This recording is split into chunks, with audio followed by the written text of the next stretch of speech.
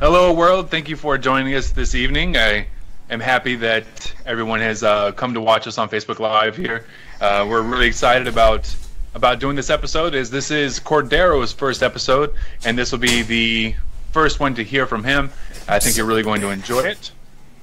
So right now, if you can, as you're watching this, we want to get as many viewers as possible, obviously. So if you can hit the share button, that would be much appreciated. I can't get anything for you. I can say thanks, but at this point, I cannot afford anything other than a thanks. That's all we can give, and I miss what you guys started with. But what's up, Corderro and Shade? So hope you guys had a good weekend. Absolutely. Yeah. Hopefully, no security guards will sneak up on us this evening. Yeah, I was going to ask, how was spending that night in jail? Oh, well, it was good, except for the. Well, we're trying to keep this clean now, Yeah. So. My my ability to tell jokes has been severely hampered by the fact that we want to be clean. So It was pleasant, and that I have nothing. It was it was all going to be vulgar. You know, I was thinking about this, and I was gonna ask you guys because I know we kind of have a bit of educating podcasts or whatever, but on the live stream, I feel like we could just be like parental advisory. This is not as clean. I don't know. It's up to you guys. That's true. I guess we could put it out there, but as far as just being good people, we don't want to alienate anybody. Sure. So, I'm with you. But parental advisory, some things may slip out as we go along. Not slip out, but words. Nothing more than words. Gotcha. See where you're going with that. And I didn't want to start playing the podcast right away, but if you guys are joining us, we're kind of going to try this newish format where we talk a little bit. We'll play the episode for you, and then we'll come back and kind of follow up on the episode and talk a little more. So definitely stick around. We want to chat with you guys and interact and get direct feedback on that episode and talk a little more about Mr. Magic Johnson. Yep. So forgive me. I'm if you hear my phone, I'm also going to try to keep up with anybody who is checking in with us to watch the episode. So I'll be handling the comments as well. So thank you for joining. I know my girlfriend actually did a great job getting people to join the broadcast today. So we'll get some listeners in from Fort Lauderdale, North Carolina, and things like that. So Nice. So without further ado, do you want to jump into the episode? Up to you guys, I guess so. Let me. Well, let's have Corderro preface it. Okay.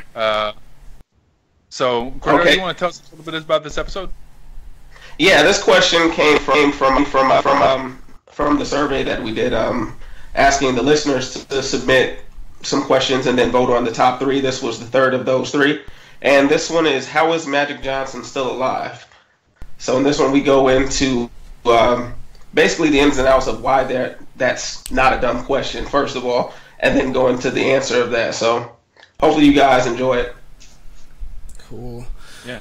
So the listener that asked the question is Alicia Way from Orlando. He's part of the group Trio. He's also a phenomenal producer and a solo artist.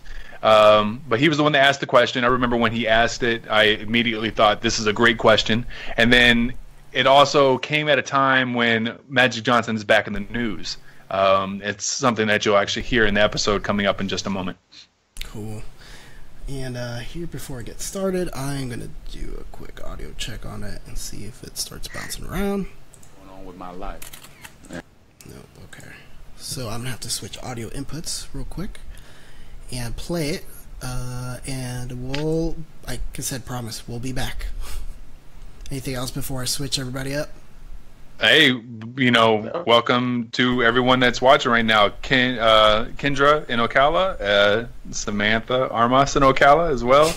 My boy Carl Murray from Orlando. aka West 5th, and Lauren in North Carolina. They're the ones that are joining us right now. Hopefully many more will join as the show goes on. Please, please, please, please share it. Thank you, and everything. Just share it. Let's get some more people watching this. And then some behind the scenes stuff. As I play this, you guys can talk, but I will be muted, and we will see everybody back at the end. You'll hear the episode too, so it might mess with your head, but whatever. All right. Here we go. We're headed that way now. Let's make sure we got some audio bouncing around. Nothing's crashed. What's going on with my life? Alright, let's switch over.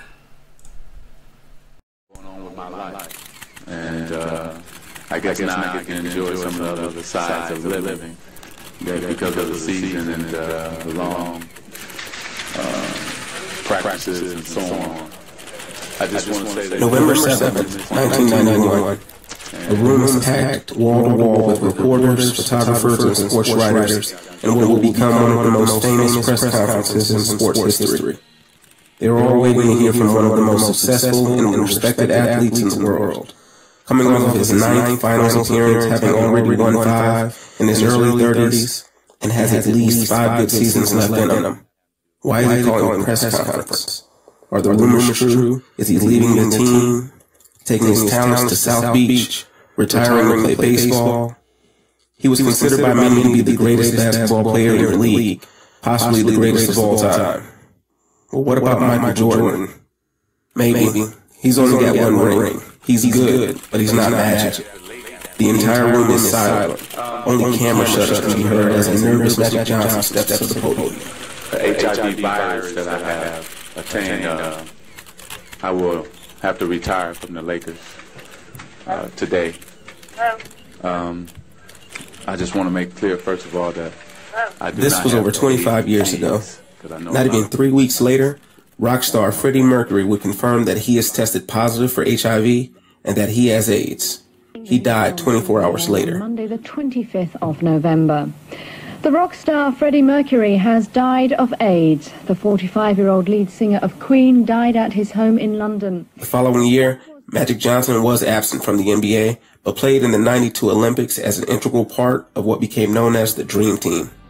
Now, for those of you who don't know, they were pretty much the Avengers or the Justice League of basketball. It was the We Are the World of sports. Free throw line, and the flashballs were popping like crazy all around the 12,500-seat arena as the fans here tried to get a group picture of the American squad. Remember Space Jam? Imagine if the Monstars were the good guys, and they were able to get Michael Jordan too. Every game was a blowout, and Magic looked perfectly healthy. Meanwhile, that same year, Arthur Ashe, another famous athlete, would announce that he had contracted HIV. A personal matter that he or she would like to keep private. So did we. There was certainly no compelling medical. He died less than a year afterwards. Necessity to go public. In 1994, Magic created the Magic Johnson All-Stars, which was a basketball team outside of the NBA that played teams from all over the world. At one point, the team had a perfect 55-0 record. Fast forward to 1995, yet another high-profile celebrity, Eazy-E, would announce that he too was HIV positive. Last week, the rap world was stunned to learn in a press conference held by his lawyer that Eazy-E had been admitted to Cedars-Sinai Hospital in Los Angeles and diagnosed as suffering from full-blown AIDS. He died only 10 days later. Roughly a month ago. This same year, Magic Johnson decided that he would return to the Lakers in 1996 for one more season before retiring for good. He since has said that he would not have retired in 1991 if he knew then what he knows now about the virus. It seems that he knew very little about it, and we, the public, knew even less. How were all of these rich and famous people dying from the same disease? And knock on wood, how is Magic Johnson still alive? To answer that question, we first have to answer a few others. First, what is HIV? Second, what is AIDS? And third, what's the difference? So what is HIV? HIV stands for Human Immunodeficiency Virus. If left untreated, HIV can lead to the disease AIDS, which stands for Acquired Immunodeficiency Syndrome. Unlike some other viruses, the human body can't get rid of HIV completely. So once you have it for life. HIV attacks the body's immune system, specifically the CD4 cells, the T cells, which help the immune system fight off infections. If left untreated, HIV reduces the number of CD4 cells in the body, making the person more likely to get infections or infection-related cancers.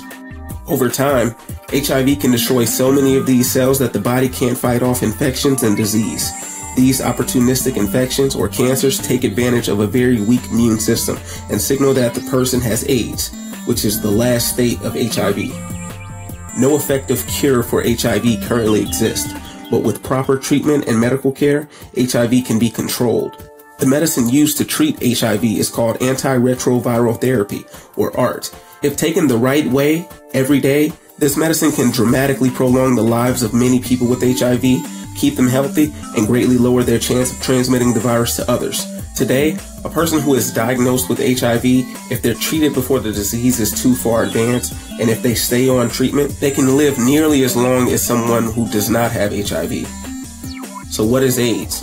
AIDS stands for Acquired Immunodeficiency Syndrome. AIDS is the final stage of HIV infection, and not everyone who has HIV advances to this stage. AIDS is the stage of infection that occurs when your immune system is badly damaged and you become vulnerable to opportunistic infections. When the number of your CD4 cells fall below 200 cells per cubic millimeter of blood, you are considered to have progressed to AIDS. The CD4 count of an uninfected adult who is generally in good health ranges from 500 to 1600 cells per cubic millimeter of blood. You can also be diagnosed with AIDS if you develop one or more opportunistic infections, regardless of your CD4 count. Without treatment, people who are diagnosed with AIDS typically survive about 3 years. Once someone has a dangerous opportunistic illness, life expectancy without treatment falls to about 1 year. People with AIDS need medical treatment to prevent death. So, how is Magic Johnson still alive? Magic Johnson has HIV, not AIDS, an important distinction that would become more significant with each high-profile case. While neither has a cure, HIV can be controlled and both can be treated in ways that extend life expectancy. Early on, it seemed like the difference between HIV and AIDS was essentially the difference between check and checkmate. HIV, much like when you were in check, meant that you must act in a way that kept you in the game. If you didn't act at all or acted in the wrong way, made the wrong move, checkmate, game over. That may have been the case at the start of the outbreak, but today that perspective is outdated. AIDS and HIV patients are planning for the future, and many HIV patients are living full lives. Just this month, more than a quarter century after being diagnosed with HIV, Magic Johnson has rejoined the Los Angeles Lakers. President Jeannie Buss finally pulling the trigger, naming Magic Johnson their new president of basketball operations while firing both longtime GM Mitch Kupchak. This time he's not a player. He's the president of basketball operations. He is still realizing plans that he made in his original retirement press conference. There are countless conspiracy theories about the origin of the virus. One of the most popular theories is that the government developed the virus and intentionally infected gay men in the late 70s in hepatitis B experiments. Another theory is that the CIA intentionally infected prison populations with the illness. So they're infecting you with all kind of mess. And when you come out running to your girlfriend who's been waiting on you, then you drop AIDS on her. Now, I have to say, most of the theories you've heard have been discredited for years, but they still make great stories. The most popular theories all have common themes. First, that the virus is man-made. Second is that the government intentionally infected specific sections of its own population. And finally, that there is a cure, and it is being kept from poor people. This one has gotten extremely popular due to Magic Johnson specifically. Bottom line, it's a government op. Remember, Magic Johnson said he had it and was going to die, and then suddenly, oh, I'm fine, I got the cure, and they told him to shut up. From the start, AIDS was tied to sex, drugs, and rock and roll, and then sports. It's no surprise that there were so many rumors over time that were just accepted as fact.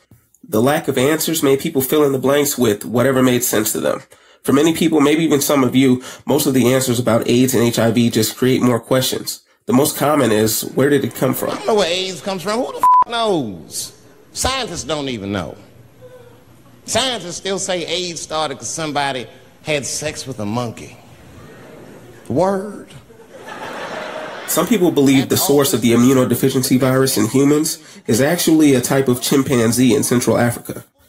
The theory is that these chimps carried a version of this virus that mutated when humans came in contact with their infected blood somehow, most likely from eating it. This actually isn't a conspiracy theory, at least not in the same sense as the other theories about the origin of the virus. This theory is actually posted on the AIDS.gov website, where we got a lot of this information. It's the most credible theory that exists, and even it has its doubters. Right now, it seems that no one knows for certain where the virus came from. Ask around and you'll find that there are plenty of dumb answers. I think HIV totally has turned out not to be the cause of AIDS. HIV has turned out not to be. But there's no such thing as a dumb question. Oh, and by the way, while we're on the subject, go out and get yourself tested. Seems lately everything from the 80s is coming back in a big way.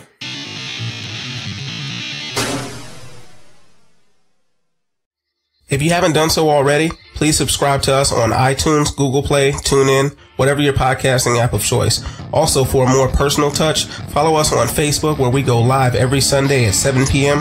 to premiere our newest episode and interact directly with listeners, including answering some of your follow-up questions. We hope to hear from you soon, and remember, there's no such thing as a dumb question.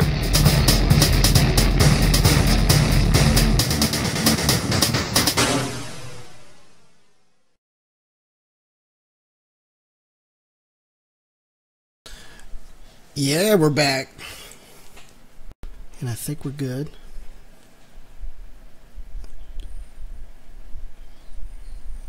Hold up. Get sure our audio's coming through.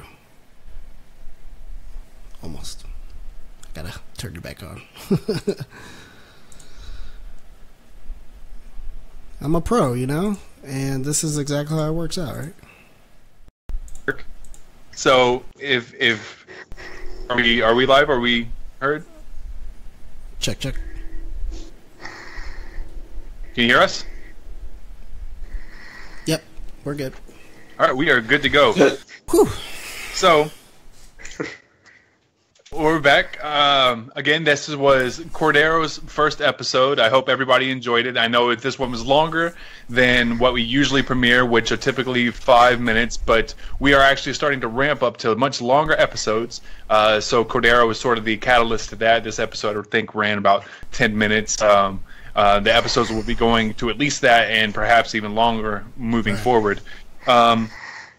So, you know, what we wanted to do when we brought this back was to sort of touch on some of the conspiracy theories and any questions people may have about this episode, about Magic Johnson, about the AIDS virus specifically. And so we might as well go ahead and get into this, as I have a friend from Ocala, from back home, who is one of the ones that, you know, and rightly so, in some aspects, she believes that the government is hiding the cure for this disease from us. You gentlemen have any comments on this specifically?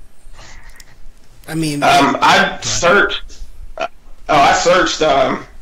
I really wanted to find any proof of that, but I wasn't able to find anything that I saw that seemed to prove that. I was able to find a source that discredited it. So it was kind of hard to really put that out there and present it to the listeners as something, you know, credible that we could stand on. Yeah.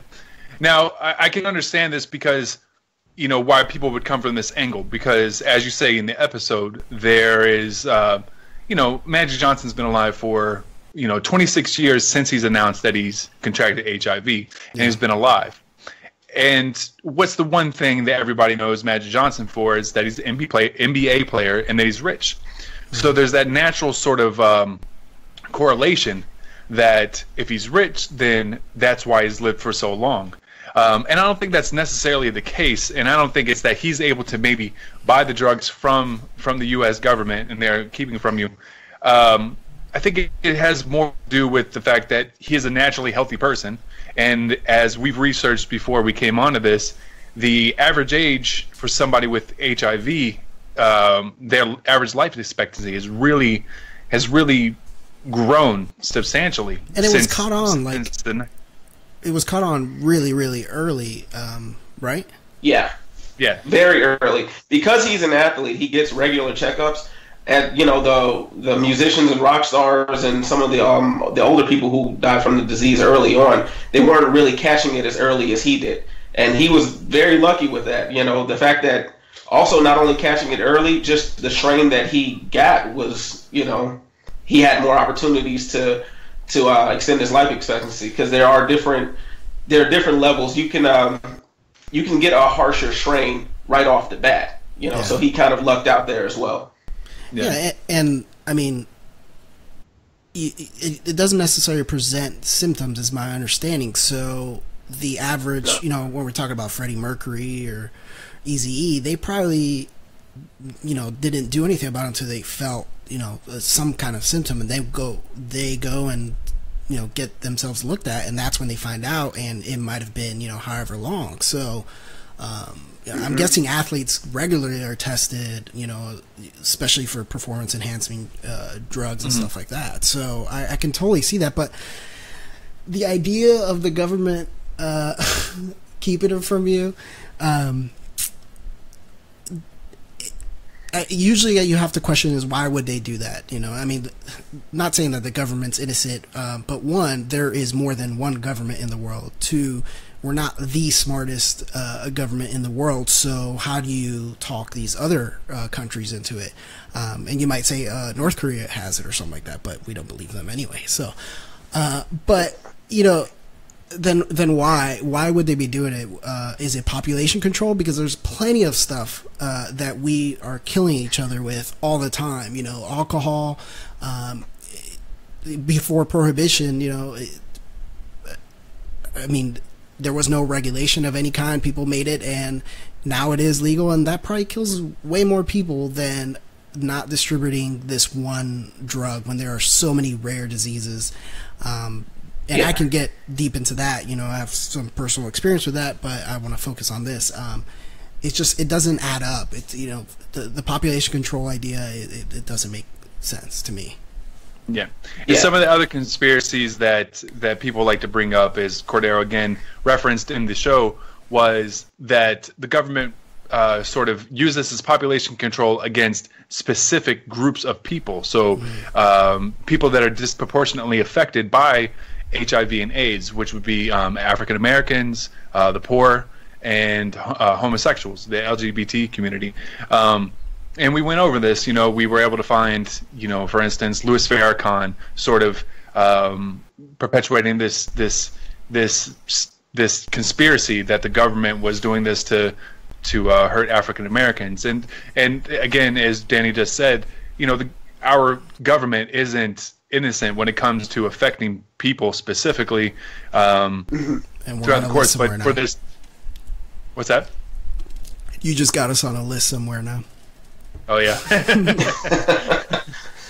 So, but it is very true. But again, as Danny said, there's for this whole giant conspiracy to be taking place, that means there has to be this almost infinite amount of people that are a part of this conspiracy. So correlation doesn't mean causation, and I think that's something that we really need to understand, that just because there seems to be a correlation to something doesn't mean that is the cause of it. One of the other conspiracies that was only slightly referenced toward the end of it was that this is actually one of the newer conspiracies, is there's an entire group of people that actually believe that, not that HIV and AIDS was made to for population control, but that it doesn't even exist. It's something that has never existed. Yes, this is real. So if you remember at the end of this episode, there's a clip and the guy says, I don't think HIV, I can't remember exactly, he says something to the extent of, I don't think HIV is the cause of AIDS. I don't think HIV is, meaning that he doesn't believe that HIV exists. And if you go onto YouTube, you can actually see just tons of these conspiracy videos of people wearing the, was it Guy Fawkes, is that his name? Yeah.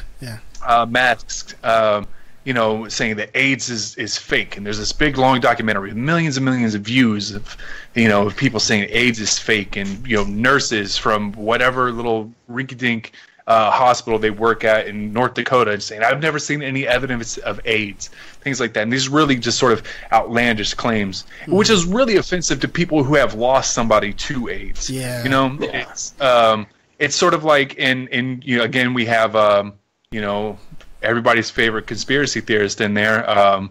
What's his name? You guys help me out, from InfoWars. Alex Jones. Alex Jones. So, he's always, putting these conspiracies out there, and he's one of the ones that believes that the government, put AIDS onto the populace. But he's also one of these ones that says that Sandy Hook never happened. And these conspiracies really are sort of damaging to everyone, because if that little bit of information gets out there and a lot of people start believing it, it just sets the American culture and the people back in time, because it's such stupid. And we respect you thinking that we won't agree on that case, and I hope that doesn't change stuff, because we talk about a lot of stuff.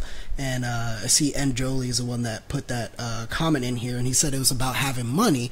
And I just want you to go back and remember that yes, Magic Johnson probably had a good amount of money, but Freddie Mercury had a good amount of money, and he passed away. And Eazy-E had a good amount of money, and he also passed away. And the list can go on. And Magic Johnson's success,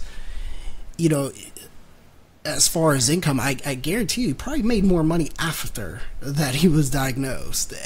And so I just can't go with it's a money thing. There's plenty of people with plenty of money that have passed away, Yeah, the money factor, it kind of begins and ends the same way it does with pretty much any illness. Is someone who makes more money has just better access to healthcare. So if you look at pretty much any illness, people who have less access are going to have a lower life expectancy than people who have the best care, So if you're looking at these areas where, the outbreak really exploded when it came to drug use and things, people just did not have access to even the most basic HIV treatments, so him being able to not only afford the treatment, but be able to stay on the very strict regimen. Like, they have to take medication every single day. They have a very strict regimen for the medication that they have to take just to survive, So someone who is well off and someone who has better health care and everything, like, they'll be able to keep up with the treatments, but they don't have access to unreleased treatments or kind of classified treatments that are being kept from everyone else. He's an athlete, so there is a set of discipline. But let's think about exactly how medication works.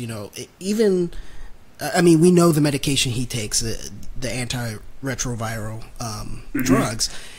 The way that insurance works is, and I can tell you from personal experience, that drugs can be crazy expensive, but you either have a max output where your insurance company will stop making you pay for, maybe it's $13,000, and then after that, then they'll start covering everything. There's preferred and generics, whatever, but regardless of how expensive it is, your plan usually has like a non-preference drug, for example, and they'll charge you the maximum they can charge, which in my personal experience, it's like $100. But the drug, I promise you, is significantly more expensive than that. So I'm not an athlete, and I don't plan or have AIDS or plan to get it. But if I had to get that, that's a $100 drug for me, probably, or 50 or 60. So now it does come down back to, like, some people have decent enough benefits, but they work minimum wage, so $100 out of pocket is a lot. So I can see that being an issue. But the point is, it's not like they're going to be like, yes, we have the drug, here's the antiretroviral that you've heard everybody taking it, and it's $30,000 a month or whatever. Then there would be no purpose in drugs. And most pharmaceutical companies have assistant plans themselves, because they know how expensive it is, and so they will figure something out for you. If you don't have any more questions than that, I do have a follow-up for you, Corderro. Yeah, sure. Where did he get it from, and is he still married? Yes, he is still married. I could not find specifically where he got it from. There were rumors, of course, about who he got it from, but nothing really concrete enough to run with. Yeah, that was actually something interesting. No one really knows. With Arthur Ashe, a lot of people don't know, and you know what? I'm just going to put it out there. I'm completely guilty of this. I thought Arthur Ashe was gay. Turns out he was not gay. He contracted HIV, AIDS through blood transfusion, because at that time in the 70s, people weren't really checking for HIV and AIDS via blood transfusions. So that's where he actually contracted it. I learned that as we were putting together the audio for this episode. And so that one actually kind of caught me off guard. If we're kind of staying on conspiracy theories, but also touching on how these celebrities contracted HIV/AIDS, the most interesting one to me, and I don't want to get too pulled off a subject, but I think it's interesting, is that there is a subset of people that believe that Eazy-E was actually injected with HIV/AIDS by Suge Knight. Have you guys heard this one? Yeah, Suge Knight actually started that. Yeah. He started his own rumor? The Jimmy Kimmel show. I saw the clip.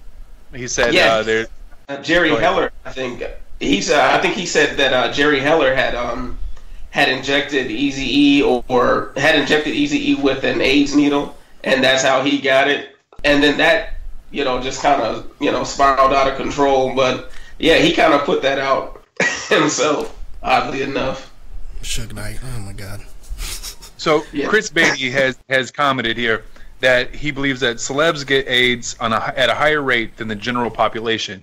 Now, I don't think that's necessarily the case. I don't have any numbers in front of me, but my assumption would be that celebrity cases of HIV/AIDS are more prominent because they are celebrities. Yeah. So if it's somebody that, if any three of us were to have ever contracted the disease, that wouldn't really get around to too many people other than our nearest family and friends. Right. Yeah. But if it's somebody like Charlie Sheen, or if it's Magic Johnson, that is world news. That's something we have press conferences to announce this. So that sort of gets out to a larger audience than any of us or anybody that's watching the show right now. It's possible. I mean, as you get bigger and famous, it's not uncommon for drug use to get involved. And hopefully they wouldn't share needles, but they might, and so maybe it does kind of happen. But I still think it's more of you just hear more about it. It's I don't know what else to say on that. It's just like I think it's it's popular, so you're gonna hear about it. It makes news. People like bad news, I guess. Yeah, that's one thing that's always happens when it comes to celebrities. I think people get just how many people there are that would be qualified, that would be considered celebrities. So, you look at today, was it that passed? Bill Paxton passed today. So, when was the last time people thought about Bill Paxton? Like that. You know what I mean? Like, it's not somebody who crosses your mind every day. So when a celebrity dies or when a celebrity does something, then it becomes news. But when you consider how many people that if they died today, it would be news. That's a lot more people than you would think, So I think when something happens with those people, it seems like, a celebrity out of 1,000, but there's probably thousands of celebrities, that would get that same reaction. I mean, we just passed up the, allegedly the worst year of a bunch of celebrities dying in 2016, but, and there's no doubt that they passed, obviously, but is it more because, 2015 and 2014 communication was growing to the point it is now, so those stories get delivered, so even C-list actors or D-list, and not to discredit them or anything like that, but people that you've seen once or twice, I had to stop for a moment and think, Bill Paxton, oh yeah, the guy in Twister or whatever, and so maybe we're just exposed to more information now, and that is why we feel like more people died, but or more celebrities are getting infected with AIDS, but the reality is it's just you're hearing about it more. Yeah, exactly. Yeah, and just to reference the the celebrity deaths in 2016, they actually did the number there, and they said that 2016 wasn't actually any worse for celebrity deaths than any time before that. There's other years where there were more people that you would consider to be a celebrity that died. There was just something about maybe the stature of those celebrities that died in that year, and perhaps even the condensed time frame in which they died. But the total number of people that are considered to be celebrities, that number was no more above average than any other year leading up to it. Yeah, so Steve is curious as to, is there any celebrities that have died from AIDS recently? And as far as I know, no. The last one that I know that has been diagnosed, and you'll have to clarify, maybe one of you two, because this is something we need to actually get into, the difference between HIV and AIDS. And you went over this in the show, but just to get back to the point, Charlie Sheen. So Charlie Sheen is the last celebrity that I know of that has been diagnosed with HIV or AIDS. Now, just to get back to the point that Corderro made in the show, that I think a lot of people are sort of ignorant of, and that's that HIV and AIDS are not the same thing. So if you have HIV, that's not a death sentence. That's not a death sentence automatically. And as we've said earlier in the show, there are people with HIV. If you're diagnosed with HIV early enough, say for instance you're in your 20s and you were diagnosed with HIV, with the treatments that we have nowadays, you can live all the way into your 70s. So you can live a full and functional life. It's when AIDS and the life expectancy fall, because AIDS is, that affects your immune system. So you can get something like the common cold, and your body won't be able to fight that. And that's sort of what happens. But I don't know if Charlie Sheen is HIV positive or AIDS or has AIDS, but that is sort of the difference between, as Corderro said, check and checkmate. There's a little more to that, but people have to realize that's another reason why Magic Johnson has lived so long, because he does not have full-blown AIDS. He has HIV, and he's been taking the medication to control it, which could effectively prevent the full AIDS virus from ever hitting him. Besides, exactly. Yeah, exactly. And I think that's the most significant factor in him still being alive, is that distinction that I think a lot of people got confused, because when they announce that someone, has AIDS, they say HIV/AIDS because it's, the last stage of HIV. So it sounds to the public, when all of these celebrities were dying, that they, had the same disease because they were hearing HIV, even though Magic Johnson said in his press conference that he does not have AIDS, that he has HIV. So that kind of caused a lot of confusion as well. And to go on the Charlie Sheen, the last update I can find was from USA Today in June of 2016, and just to read a little part of it, which kind of goes into the being rich and having money for stuff. But and I'm quoting from USA Today, it's he also regrets his decision to briefly go off his regimen of anti-HIV drugs in favor of a controversial experimental treatment in Mexico due to the side effects of taking so many pills on a daily basis. Quote, "That didn't go so well," end quote. He went so far as to describe Dr. Sam something, the physician who treated him in Mexico, as a criminal and charlatan.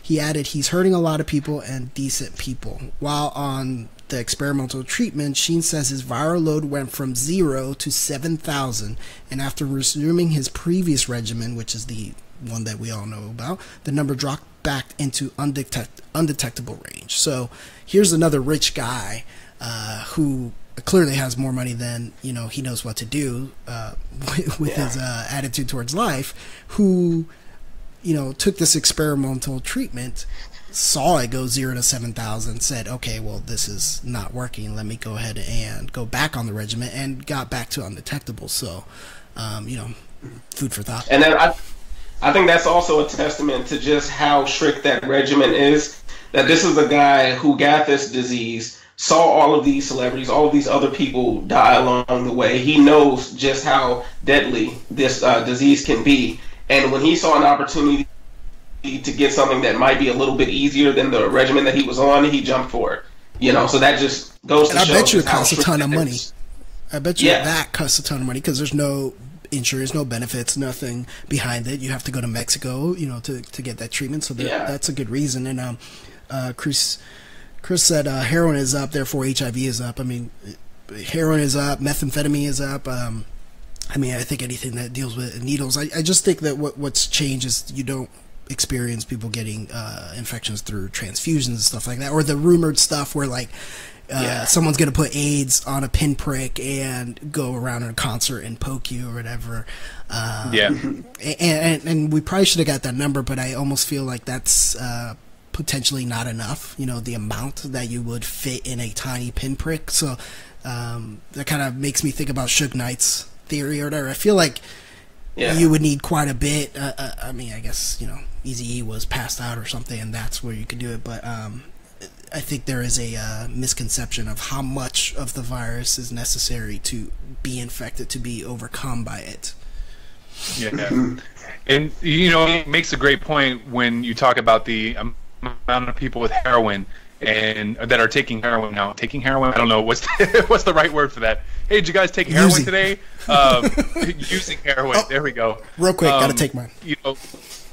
Okay, so be back, guys. I gotta go on a short heroin taking trip. But there's a great point there that the amount of people that are using heroin nowadays has correlated to an uptick in some places to a rise in HIV. Now, this has happened in actually a small town in Indiana, where this small town had a bad heroin epidemic, or also a pill epidemic, and there were people that were shooting these pills up. Gross. I think Corderro has AIDS.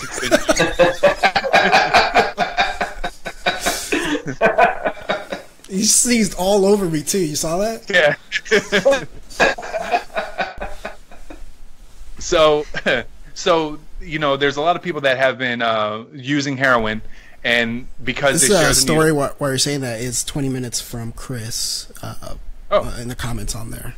Okay, so he's familiar with what we're talking about then.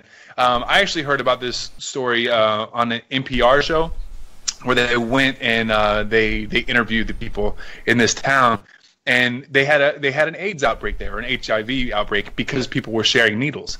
Now, the governor there, and this is Mike Pence, and this may also be true for a town in Kentucky, the idea of a needle exchange in the United States is just unheard of. And it's something that we don't do, but it's something that's very common in do you want to the North. Explain that a little bit? Okay, so a needle exchange is where people who are users of heroin or any sort of drug that you insert via needle, where they can get clean needles. And it's like no questions asked. It's not like you have to sign up a form and say my preferred drug drug of use is this or that. Exactly. So it's no questions asked. And the reason for it isn't to sort of get people to use drugs. And that's sort of the reason against it that some people in the U.S. use. If you allow people to get needles freely, they'll use drugs freely. But it hasn't stopped them now. Exactly. The idea behind it is if you provide these clean needles to these users, it will prevent outbreaks of HIV, AIDS, and hepatitis. Any other disease that could be transmitted via needle use, via sharing needles. So in this, exactly. So in this town, they had a AIDS outbreak, and it was in an area, and it was amongst a population that was not used to having an AIDS epidemic. So this wasn't solely African Americans. So this wasn't an LGBT community in this small town. This is white, rural, heterosexual males and females that were getting this disease because they were sharing needles. All it took was for one person to have the disease and then share that needle, and then to pass it around, and then it could be passed around via sex or sharing of the needles, whatever the case may be. So this mayor in this small town had to go against everything that he thought was right when it came to the needle sharing programs, just to stop this disease from spreading. So this is something that the United States has to really get a grasp on, and even in these smaller towns, because there is an epidemic right now as far as heroin use and all across the states. I know there's a problem with it in Bradenton, Florida, for instance, where, I have some close friends that are, managers and GMs of restaurants down there, and they've personally had to, fire people because they were using drugs on their property in the bathrooms. They would come into work high. So this is something that's really plaguing these areas, and it's just something that the U.S. really needs to get a grasp on. They need to know that providing needles is not a way to encourage people to use drugs, but it's a way to prevent deadly diseases from spreading. Right. Dang, that brought up a question. Let me look at some of these comments here. That's a good comment there, where America refuses to view addiction as a mental health issue. Until that changes, the disease will continue to grow. That was Alan. Alan Guilford, and that is. We can just call him Josh. We can call him Josh. He confused me with that one. I always called him Josh. It's a weird way to spell Josh. No, it was Alan. No, I know it. Okay, great. I know him by the name Josh. I'm so dumb. we'll just... addiction is. I mean, I see it in people in a way where they're not even addicted to any kind of drugs, but you see the behavior where they get into something and they just, when they get into something, they're 0 to 100%. That it's everything that surrounds them and stuff. And I always joke with them, I'm like, please don't ever try cocaine, because it's clearly like you're gonna be into cocaine if you start doing that stuff. No one's ever like a part-time cocaine user. It is one of those things. If you're a part-time cocaine user, it's because you can't afford to be a full-time cocaine user. And that's when you become a full-time crack user. Get cheaper and cheaper. Here's a great question by Steve, and was Magic Johnson just said it like did anyone else here? I just used all S's in that. Okay. Was Magic Johnson ever prescribed medical marijuana to combat HIV or AIDS? Now, medical marijuana, I don't know for this for sure, but medical marijuana wouldn't combat HIV or AIDS. It doesn't combat any disease. What it does is it prevents the pain that disease may, bestow on that person. So, for instance, if somebody symptoms of whatever disease you may have, but it's not a cure. And if someone told you that marijuana is a cure, then they're also on probably cocaine. And that's probably David Wolf, I think. Yeah. I promise to reference David Wolf's dumbass every show that we do. And oftentimes the medical marijuana is not. It can combat the symptoms of taking other medications. So, like chemotherapy, a lot of the symptoms of chemotherapy, medical marijuana will help with that, with the loss of appetite and with the pain and the discomfort and things like that. Mm-hmm. Yeah, and I think that's what people need to understand is that, we just said it, but marijuana isn't a cure. It is something to help relieve symptoms. This is why when it got passed in Florida just this past election, it's for people with severe chronic diseases like glaucoma or something like that, or what's something that makes your body shake. If you have seizures and things like that. Yeah. Words are hard.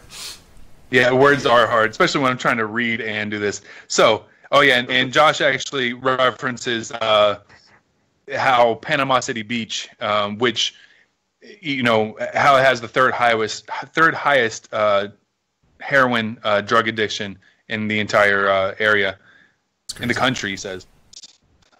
And it's the thing is, if you notice, there's a sort of, these cities and these towns are all, they're either small to mid-size places where they don't really have the places to go to be able to get help when they need it. Does that feel like it's hitting close to home? Who, for me? Yeah, because we both went to high school to a very small place, and I mean, I always joke around, but in Dunellen, just to expose our location. Oh my God, what Corderro's in his bathroom. There's no problem with that. But in high school, one of the popular things were pills, for example. And it's a very tiny town. There's nothing to do. I think you were even on the bus. Like, kids were way into, I mean, kids, us, I guess. I mean, I didn't do this stuff, but, like, loved whippets, which are so... come on, man. Do cocaine. I mean, I know what whippets are, but I don't. I mean, I don't remember that being an epidemic in high school of people sneaking back to the cafeteria to do whippets. No, I said it was on the bus. The same bus we both rode. And I was like, the coolest thing to buy a can of Cool Whip or whatever, compressed air, because before they didn't put bitterants in it, and you get like this 5-second thing, but. I do agree that it's a lot with a tiny town with, it's probably a little more to do now, but there's very few things to do. Yeah, it's true. And so you go out and you abuse these things because of lack of entertainment or whatever it is. So, I mean, that's something to consider in a small town. It's like, provide something for the youth there. So they're busy, not bored and, on the street doing some nonsense or whatever. It's very true, and I think there might be a disconnect between the people that are running the town versus the people that are living in the town. So if it is a younger populace, but obviously the people, the mayors and city councils and things like that aren't really as understanding of the younger people. They may, for instance, not have the will to build a new playground to help give a place for kids to go play rather than just to get their hands dirty and whatever. I want to go ahead. I'm going to read this from Dr. Franz Stevenson, a.k.a. John McCoy. I'm assuming it's a joke. I haven't read the entire thing, so I'm just we going to read appreciate this his weekly joke in our show. Read this. All right. So John says, I had the swine flu a few years ago after making out with a refugee. Our kids should know the risks before kissing strangers in or immediately outside to the right of a Shell gas station at the Shell gas station. Not behind the dumpster, but between them on Mondays and Tuesdays at 9 and 10:30 p.m. So thank you for your weekly input. Thank you, John, for that. And we know what we should absolutely be more cautious of who we're kissing behind the dumpsters at the Shell gas station on Moon. So if you know someone that works there, please link them to this podcast where we put out that advisory. Quick break. Maybe Trump got it right. We should build a wall so those refugees can't come in to kiss John and get him. Let me take a quick stop because people have been in and out. If you guys missed it, we played Corderro's first episode about Magic Johnson and how he's still alive. So that'll be up in iTunes. It might already be. We posted it earlier, so please go check that out to get a little more details.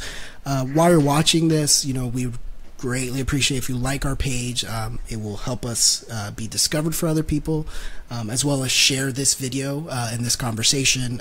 It doesn't cost you anything. And also, let me say, podcasts don't cost anything. I had somebody say, how much does that cost? And I forget sometimes. So it is absolutely free to subscribe to us on iTunes and Google Play and Stitcher and whatever podcasting app comes on your phone. Just look for There's No Such Thing as a Dumb Question. We have about 4 episodes now on there. But the biggest help for us is hitting that share button while we're having these discussions. We're kind of like in this format, and we kind of have a meeting after this where we talk about that stuff. So maybe it'll continue. I just wanted to plug that real quick, and then hit on Chris's question of why hasn't Draco serum been pushed through the FDA. And I'm not familiar with Draco serum, but I am familiar with the FDA and when it comes to drugs for approval. And I can tell you this much is the FDA is very, very cautious. There was, for example, a company called Celtex, CELTEX, I think it is, and they were able to do a couple of these treatments in the U.S., but basically they'll grab for autoimmune diseases, so any of them, there's plenty, but they'll grab your stem cells and like 300 of them, for example, and they will grow them in a petri dish, to, I think it was like 300,000 or something ridiculous, and then they give that back to you, which is kind of similar to how other bone transplants work, but in that case you're getting somebody else's cells. Anyways, in this case, the FDA is dealing with it, even though, is it really a drug when it's your own stem cells that they've grown? I think what kind of gets shady there is that it was 300, or 3,000 of your stem cells, and then they've grown them. And so the FDA kind of jumped in. It's like, I think that's considered a drug. And so they've kind of put the brakes on that. And the workaround, just for the sake of the story, is that you can now get this treatment by having your cells extracted here in the U.S., having your cells multiplied here in the U.S., and then they get shipped to Mexico, and you go to Mexico to receive that treatment. And in the autoimmune world, has been, I think it's been pretty effective. I'm still kind of like on the fence of it, because every time I read about it or see the testimony from a couple people on it, I feel like it being pitched something. But these people are better from a rare disease, so there's got to be something there. So the FDA basically told me you need to stop doing the administration. You can continue to grow and extract, since that is not providing a drug, and they are basically doing their long form tests, which takes years. It's unfortunate, but I mean, we're a huge country. There's a lot of things to test. I mean, if you look at in Florida, for example, there's a huge delay in processing rape kits, because there's so much to do. So these things take time, and I could only guess that that probably has something associated with it, with where the testing is so extensive that they're kind of just going through it and waiting to see what happens. Yeah, you make a great point. Now, something we haven't brought up, and Corderro, I don't know why you didn't have it in the episode, to be completely honest with you, because as we are on the internet, people would like to know, how can we combat feline AIDS? What? Dog AIDS, actually. Well, when we were setting up this this episode, that was the first time I heard that Ricky Gervais's stand-up bit. So if you guys haven't seen it, Gervais. Okay, GIF or GIF. My bad. And that's the first. I'm not gonna try to paraphrase it because I can't deliver a joke. But that's a good bit. Where do you get AIDS from? It's like, oh well, you either ate monkey. It's like, oh, nobody eats monkeys. It's like, oh well, then you had sex with a monkey. I ate a monkey. It's a great bit, and just to go back to the show, so you guys heard toward the end of the show we referenced a Dave Chappelle comedy skit, or not skit, but one of his stand-up routines, yeah. where he was talking about scientists don't even know where AIDS came from. Scientists said we got AIDS when someone slept with a monkey. He goes, word, and I don't want this to come off as Dave Chappelle being a conspiracy theorist. He's probably one of the smartest people in comedy. I don't believe that he is. But that's why he's good, because he knows what gets people laughing. Yeah. Exactly. But yeah, so there's a great bit there, and again, what makes it a great bit, just to get into that for a moment, was that he was referencing the how AIDS came to be, not poking fun at people specifically for having AIDS. But yeah, no, it was great. So if you guys, I wish we could actually put up the link to these videos, to the Ricky Gervais video where he's commenting on AIDS. Which, if I might be wrong here, but he did a stand-up set for a cancer fundraiser, and I think that's where he told that joke. Mm-hmm. So that's actually. We can't put the link up. We'll put it in this video in the comments. So scroll down if you're watching this video now, and in the future there will be a link to a few of these bits that we kind of just ran into in doing our research. And I had a follow-up question, I think, or a general question for you guys, but I don't know if you've seen the recent headlines about this, and I am so guilty of doing the thing that I hate, but I think in preparation of this I kind of missed it. But of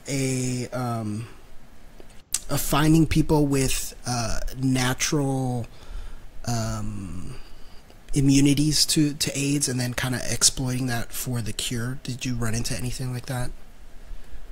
No, actually, I think it's didn't come very across any rare. of those stories. Yeah, it's very rare. It's very small. Probably in, a weird third world country, and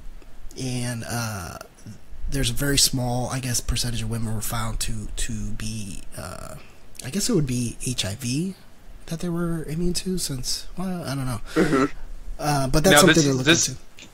Yeah, I actually do remember hearing something about this, and it was in a small village somewhere in Africa. And there's a part of me that's actually not sure if it was HIV or if it was Ebola.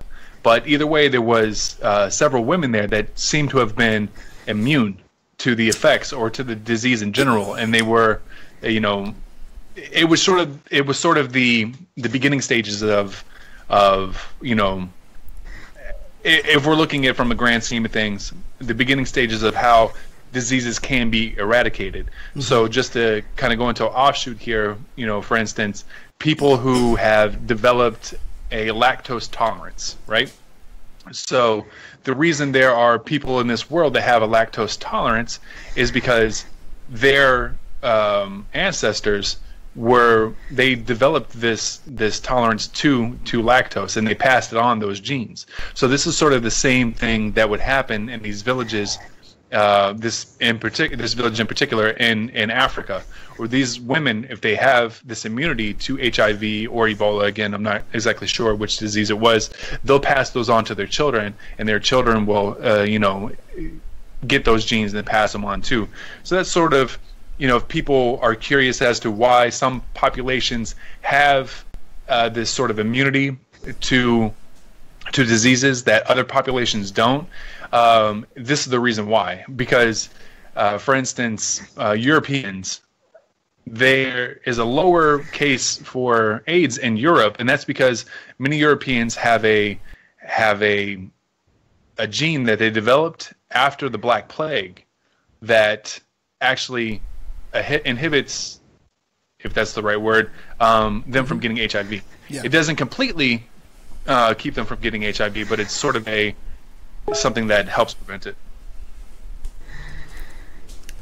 Okay, let's see here.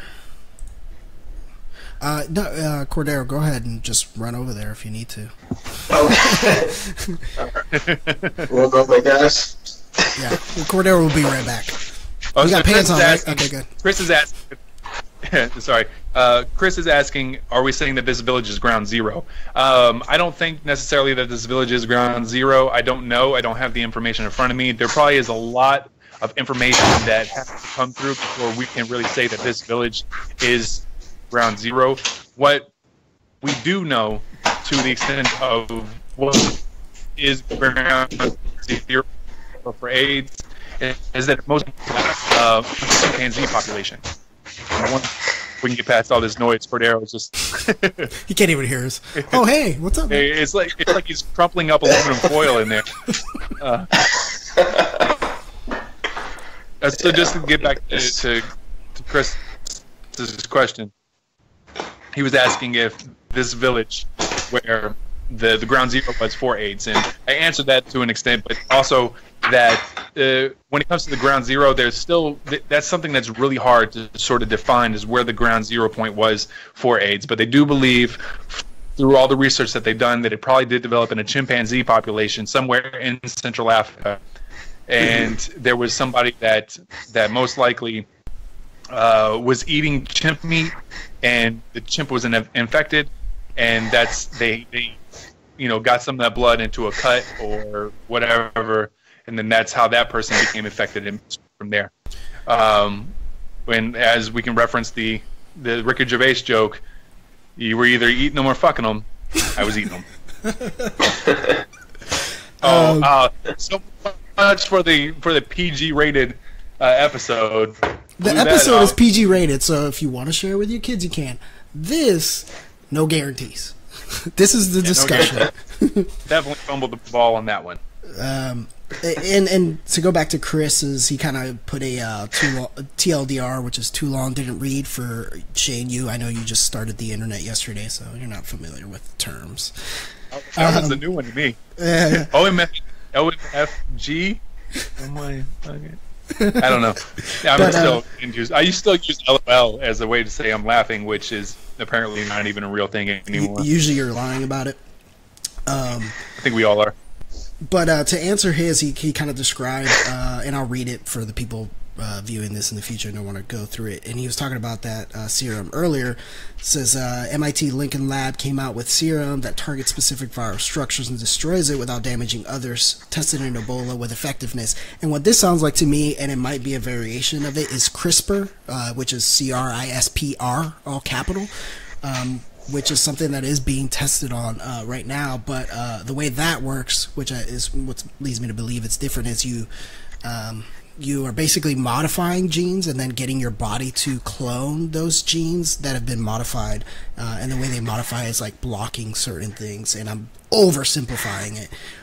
But CRISPR is a good example of something that is rumored to be one of the future's like very effective treatments for a lot of gene-based diseases. But again, it's the FDA gets involved, and I don't know what the global agency that deals with that, but they're experimenting with this specifically because if you can deal with genes, you can deal with a lot of very harsh diseases. And maybe it's related to that, and again, it's probably being tested like all hell, I guess. Yeah, so there's something that you need to be careful about, not you specifically or anybody, but when it comes to this, a lot of times these studies that these scientists are working on go out before they are ready, or it's half information that has been captured, and it kind of goes into this headline that these news outlets will pick up because it's a headline that people want to read, but the information in it is not fully there, and it's not. It's always much more complicated than any of us could really understand. So there may be something like CRISPR's, but there's much more that's going on behind the scenes that they have so much more to work on. So this way to combat the disease may not be fully ready. It may still be years off, though they're working on it. And that's sort of what you're hearing, is that they're working on it, but they try to pass it off as something being much more, prominent than it actually is. Mm-hmm, mm-hmm. And it helps with funding, getting that. Yeah, exactly. Exactly, it does help with funding. And not to stray too far from Magic Johnson, but I just saw him on Jimmy Fallon a couple nights ago. If you guys haven't seen that, do go check that out on Hulu. It's the guy's looking great. What was I gonna say about that though? Yeah, so we also referenced this in the show that it was a great, it was sort of a serendipitous. Can I use that? That we would do this episode at the same time. Hold on, I'm getting Corderro, some audio. Yeah, your audio is kind of funky. I'm wondering if you might have to drop out and call back in. Okay. See you guys. Thank Corderro. Breaking stuff. Oh. Yeah. I was just seeing this part. We could. All right, good to go. Good. Is that better? Not so much. No. Let's see. Is it choppy or is it low? No, that's a little better. That's better. Yeah, we'll better work with that. All right. And we're back. Yeah, so we were saying that it was kind of good timing to have this episode about Magic Johnson at the same time that he's back in the news. He's now the director of basketball operations with the Los Angeles Lakers. So it was just the right timing here. This wasn't planned. As Corderro said early in the episode, this was a listener submitted question, one of the first ones that we got, and so it just happened to be the right time that this question was answered, and that Magic Johnson was back in the news. And I was gonna say, I find it funny, but not really, because I guess I wouldn't let it define me. But you can tell when you're watching that episode that, you know, he was in great health, and he obviously probably doesn't or didn't want to talk about his progress. You know, he wants to focus on what he's doing, but in just seeing him, I think speaks for itself. It's like, you know, this guy is an example of, if you follow what you need to do, you can live with this disease a long time, which kind of, you know, besides the fact that you can infect other people, is it really a disease if you can live with it that long and not have any ill effects and take your medication? Obviously, it is a disease. It's a rhetorical question. You know, you can infect other people, which that's why I was asking if he was married, because, like, that's got to put a strain on your marriage, and you know, and you know, if you have kids or more kids, or you want more kids, you know, how you deal with that. It's funny because, you know, how we. And I like to share an embarrassing story every once in a while. But when I was younger, and so yesterday, and ill-informed, for some reason, and I think this was part of the fear that was used when it came to AIDS, and I swear it was right around the time that Magic Johnson announced that he had the HIV virus, was that you can get it by just mixing blood. And so in my head, until about probably longer than I like to admit, it was, oh, this disease occurs when two different blood types get mixed, and then I didn't think about the fact, wait, it's a virus. You don't, it's not caused by that. But it's just one of those things that, like, you know, somebody in some sort of reporting, or a teacher, or I mean, I don't think a teacher would have done it, but said, hey, you mix blood, this is how you get AIDS. And so, like, had the biggest fear of it for a long time, unreasonably, obviously. But I mean, I guess that's why I'm disease free, right? Yeah, there was a lot of misinformation going around, you know, at the time when this really became a disease that was, you know, an epidemic across the world. And, you know, there were, you know, TV shows where you would see people, you know, there was a character in the movie who had AIDS, and they would drink out of a glass, and then someone else would take the glass and throw it in the trash, because they didn't. Yeah, you know, they had this idea that if you just share a glass with them, you're going to get, you know, this disease, or if you use the same toilet as them, you're going to get this disease, and all that is false. I believe you can even, there's stuff in your saliva that can actually prevent you from getting any of these diseases if you kiss someone with these diseases. But it's just sort of, there's tons of misinformation that go out there, and much of it's hearsay. So somebody hears something. So as Danny just said, you hear that, you know, you get AIDS from mixing blood, and now that goes out because there's somebody that takes what you say too literally, or, you know, without that grain of salt, and then the information just spreads, you know. So ask your doctors, you know. It's like don't be that person's like, I asked 5 doctors, they told me that, you know, I'm fine, but David Wolf told me that the aura of AIDS is going to give me AIDS or whatever. Yeah, so if there's one thing you're going to get from this episode, it's that avocado does not cure AIDS, no matter what David Wolf says. But it is delicious, so I'm going to eat some. Yes, it is. You know, there was something that, you know, when we were kind of getting ready for this episode that we kept on talking about, too, which was the hysteria.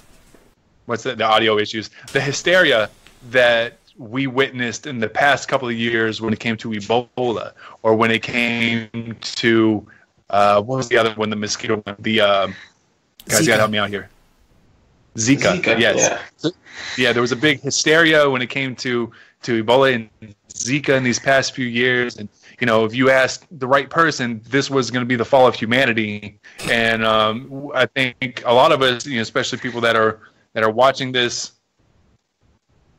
Watching this live, all mostly in the same age bracket, you know, somewhere from our early 20s to our mid 30s. So we don't really remember the 80s, but in the 80s there was really just this hysteria when it came to AIDS. People didn't know what it was about.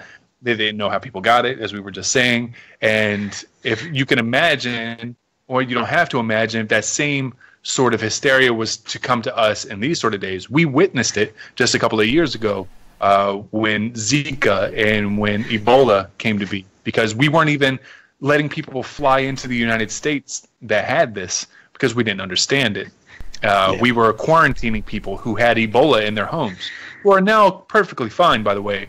they didn't die from it. I think in that entire time frame, there was one person from the United States that actually died from that. And I believe they had other kids. Oh no. Sorry about that. I read that completely wrong. My mind just went ahead and read that. Steve did not say Philadelphia was a great movie for kids. He says it was a great movie about kids. I believe the person that did die from the Ebola had it wasn't necessarily already a healthy person. I think they had a prior condition that got exaggerated from the infection.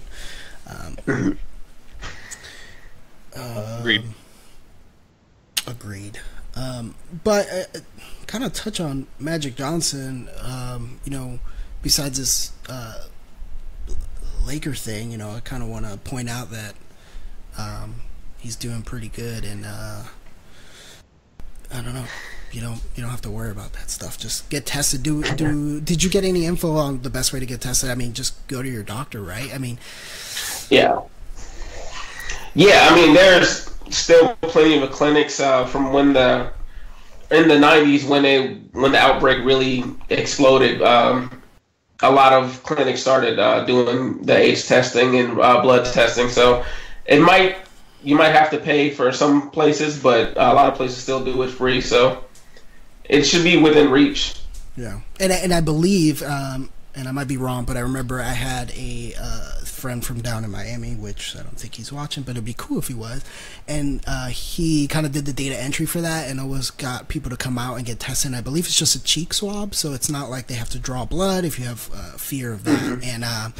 And I believe they have a mail-in kit as well. So if you are sexually active, and I don't see what it would hurt you to get that mailed to you. Have it tested and send it back, because working in criminal law, I do understand that I believe it is a felony not to advise someone that you have the AIDS virus. Yeah, that's something interesting.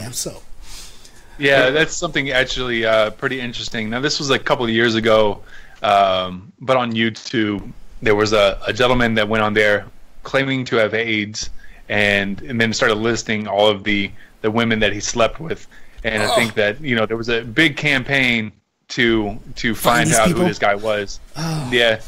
I don't know if anybody was it a YouTube pranker? Because, I mean, they're getting out of hand, well, you know what? I think this was we can do a whole episode on YouTube pranksters. I absolutely loathe those people. I hope we're getting off on a tangent, but I hope every time I watch a YouTube prankster that he's just going to have the crap beat out of him.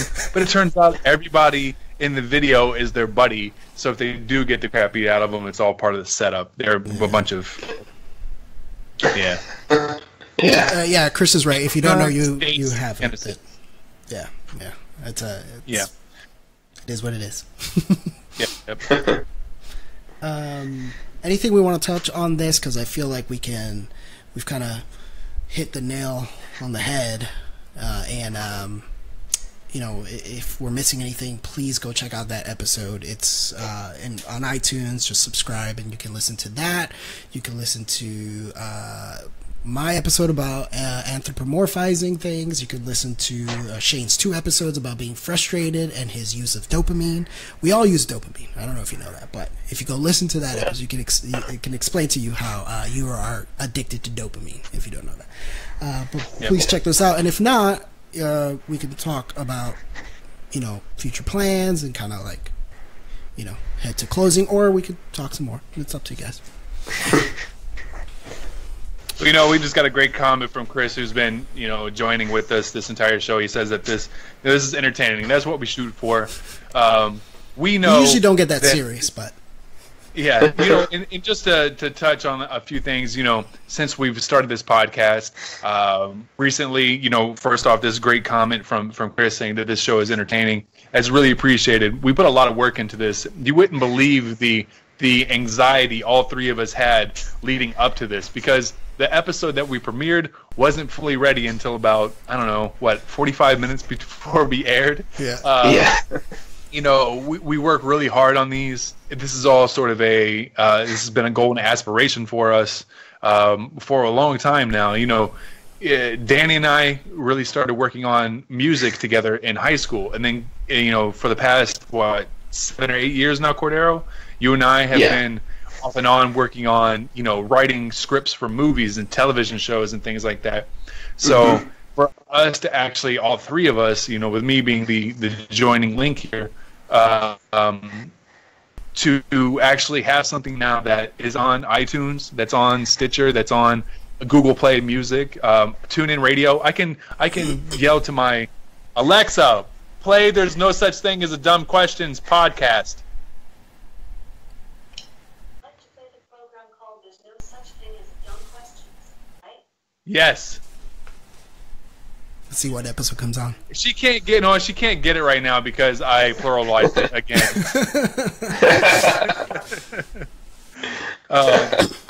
That's my fault. For some reason, I like throwing S's, as you heard earlier. I think I call it Dallas, Texas. So that's my fault.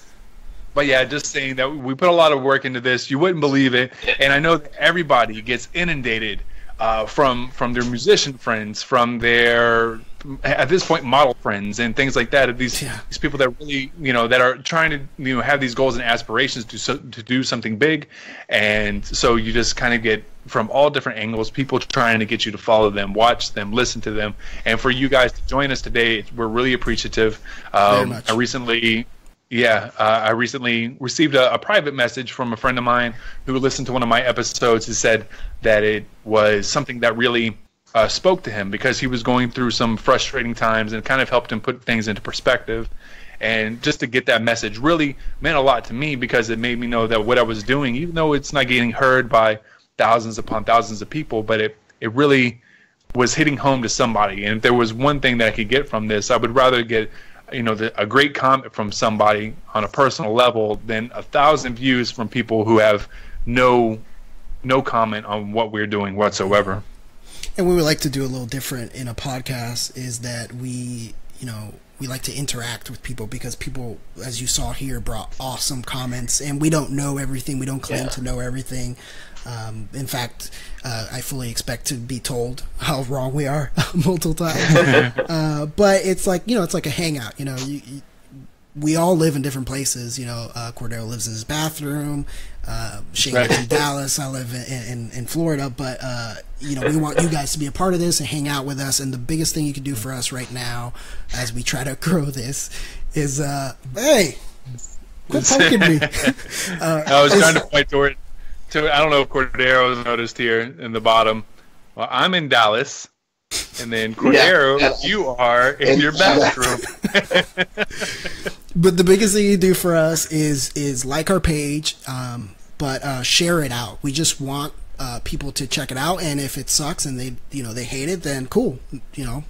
Hopefully we didn't waste too much of your time, and if not, then we'll get a couple more listeners, because the whole purpose of the show is to answer your questions. We have I don't know how many more in the pipeline as far as questions, but this is the part where I annoy you by saying, if you got a dumb question, then don't hesitate. Send us a message, post it on here or whatever. We have an anonymous form. If you need it, you can send me a message about the anonymous form. And so we can get that ready, because we're still learning our workflow, how much time it takes to research these things. We don't know all these things. We kind of just, if you know the answer, that's fine too. It might just lead to interesting conversations and you wanted to bring it up. But, think big or whatever. But just share it and leave us a comment on how you think things are going. And I'm repeating myself. So next thing. Yeah. No, it's what's great about this is we can see who's joining the show as we do this, and just as just now Tiffany in San Jose has joined. Irma from Veracruz, Mexico, is on here. A friend Oscar and Abel, they're from Panama and Venezuela. Hola. They're on here, and you know what? I keep on telling Danny that I want to do an episode in Spanish. Or at least in Spanglish. It's gonna be bad. So it's really awesome to see everybody join us on this. And if you are just joining, earlier today we premiered Corderro's episode. I believe we named it "Do You Believe in Magic?" which is all about how is it Magic Johnson is still alive after 26 years of being, after his announcement of having HIV. So this is, yeah. Where? And our setup is to do an episode, like we said earlier, that was PG-13, that you can share and not be afraid of the language use. And then Sundays we discuss where anything can happen. Probably not for kids for the most part, but yeah. So a reminder to anybody who's just joining the show, we are on iTunes. There's no such thing as a dumb question. iTunes, Google Play, TuneIn Radio, Stitcher, SoundCloud if you want to go there, and we do put up versions of it on YouTube as well, just so that we have all outlets covered. So with that being said, when I say all outlets being covered, when we released episode 2 was released after Danny told me about this other podcasting duo. Still the best beginning of our episodes. It's awesome. Yeah. So he there was this podcasting duo from, I believe they are a combination of out of Alabama and Wyoming, and they came up with a show called No Dumb Questions, which obviously is very irritating to us, as we are. There's no such thing as a dumb question. And in the frustrated episode, I said in there, I have one of two options. I can go to Alabama and I could punch this guy in the bleep, or we could focus this energy and beat them at their own game. And I think that's what we're doing here. We've definitely focused our energy. It was just a few days after that, we went on, we got onto iTunes, we got onto Stitcher, we got onto Google Play, we got onto TuneIn, and we just keep on. Yeah, big hands to Danny on that one, because he really was the person that sort of took that. No, and then I literally had Lance on my shoulder.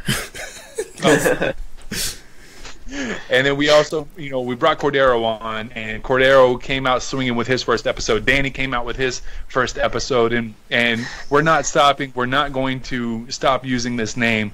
If they're going to try to take that name and run with it, they're going to have to fight with us first. Because if you go on to iTunes right now and you search for No Dumb Questions, yeah, their show comes up, but so does ours. It's right underneath there. So I want you guys to, I don't know these guys personally, and as I'm talking, I'm starting to sound like a wrestler a little bit, like, come on, brother. See you next Sunday. It's ours, brother. But we're going at these guys head to head, and we do not have the budget to really keep up with them. This isn't a point in the show where I say, if you can donate just the price of a cup of coffee, nothing like that. But I just want to, we're going up against them. They've got a lot of money. They have, time, and we don't have that. But we're still going to give them a challenge. We're not going to roll over and let them just take this idea, this concept, and this name, because we're putting too much work into it to do that.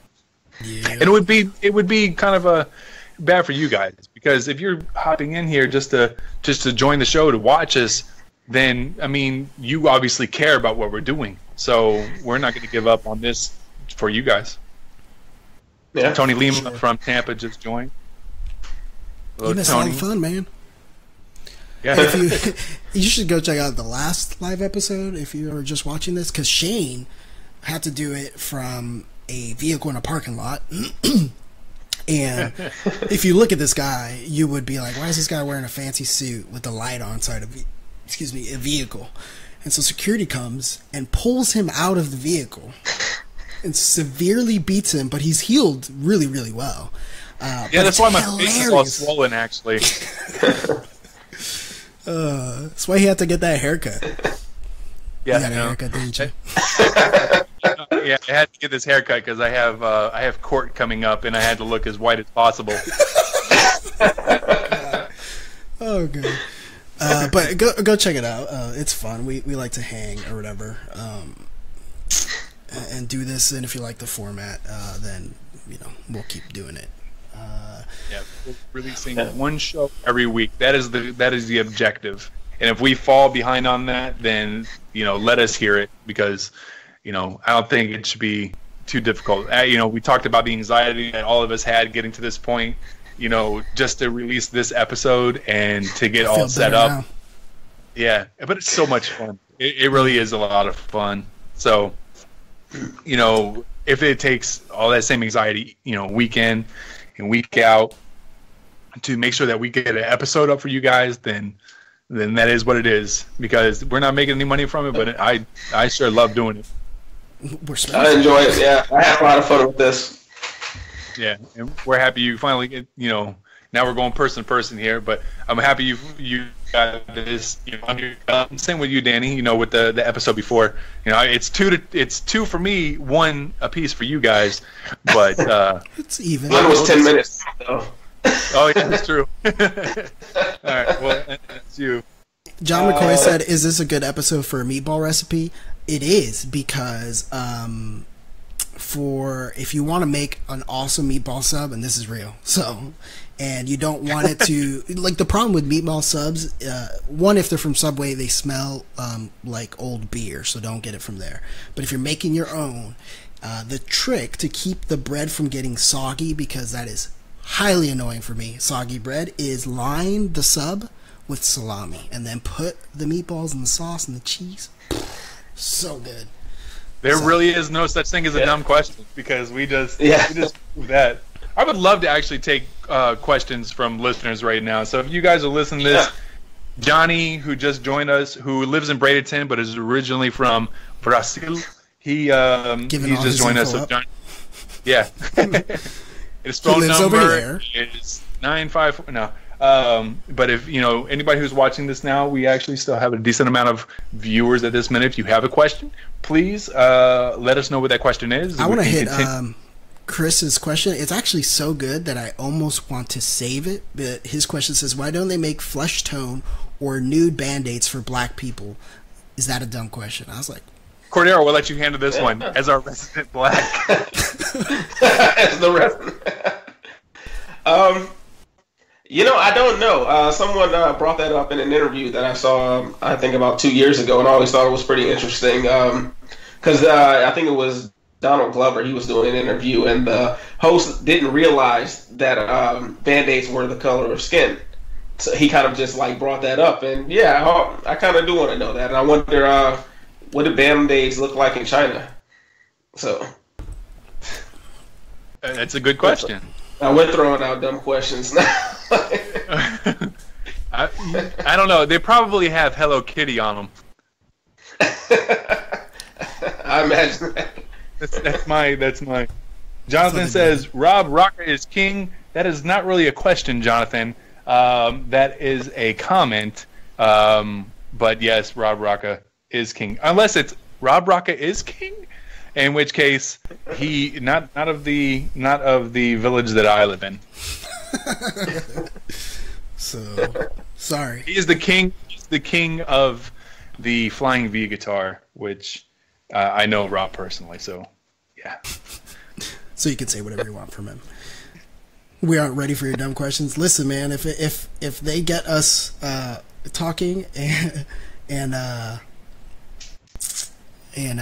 they lead to great conversations, then even if we get them wrong, it was fun, right?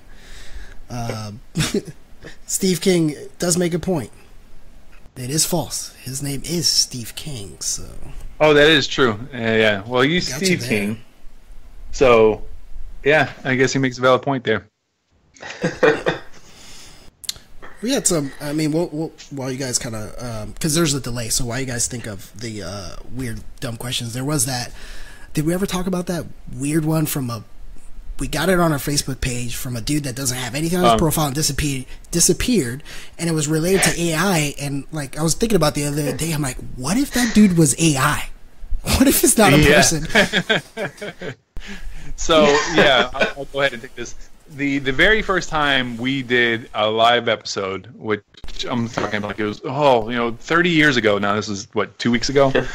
We did our first live episode, and randomly within that we got a Facebook private message from someone, I can't recall the name, but he asked, "How do we feel about the rise of AI and it taking over like someone's love life or something like that?" What was so interesting about that is just the day before, I watched a show called Minefield on YouTube with Michael Stevens as the host. He also hosts Vsauce, and he covered that exact subject, which made it very, very strange that this random person would ask me this.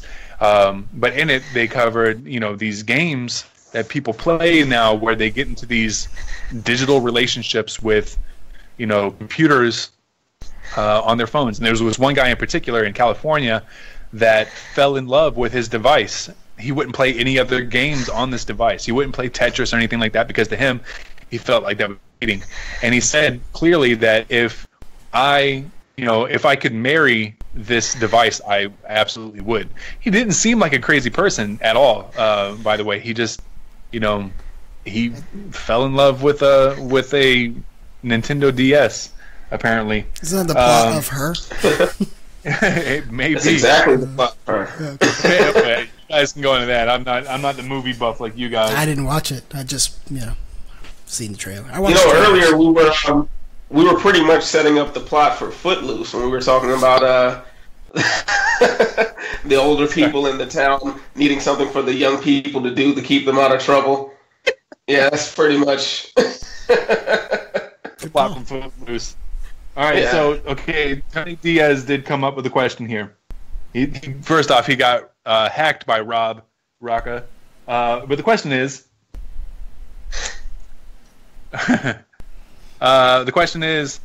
why does Rob eat chicken wong with a knife and a fork? Does he eat it wrong? Is wrong. That what you mean? He must be wrong. Why does he eat it wrong with a knife and a fork? My simple answer is that he probably doesn't want to get his hands dirty. The longer answer on this would be I don't know. See, again, man, I can't do this PG. Guys. Tons of jokes run through my head, but they all involve touching somebody's penis. I can't say it. PG. So I said, it's the live episode. We'll have to put on a separate feed if we do upload the audio of this stuff. And, it's whatever. It's what I need is an automatic bleep button. That would help me out. You timed it wrong. Oh, this is actually really crazy, guys. I don't know if you saw this, but John McCoy actually dated Cheryl Laurel Bush in, I think, 3rd grade. So that's, if we can, that's crazy. That's crazy. It's not a question, but I just think it's really cool. Facts. Facts. Okay. Here's another one from Chris. How do you guys feel about the news of a trans boy winning the state championship in girls wrestling while taking hormones to change male? Corderro. Wait, what? How do you guys feel about the news of a trans boy, biologically female, winning state champion in girls wrestling while taking hormones to change to male? Confused first and foremost. Intrigued. Yeah, I don't know where to go with that. I mean, is that a real? No, it is. I saw that, and so I look at it two ways. As far as the person want to make that choice to change sexes, then whatever, not my problem. It's more power to them. But the question does come up of is that considered performance enhancing drugs? I think that is really the intriguing question. But my understanding was the hormones taken for a transformation of that kind, I'm using the wrong word, I'm sorry, is not the same hormones that you take for performance enhancement necessarily. But yeah, would that be considered cheating? I don't know.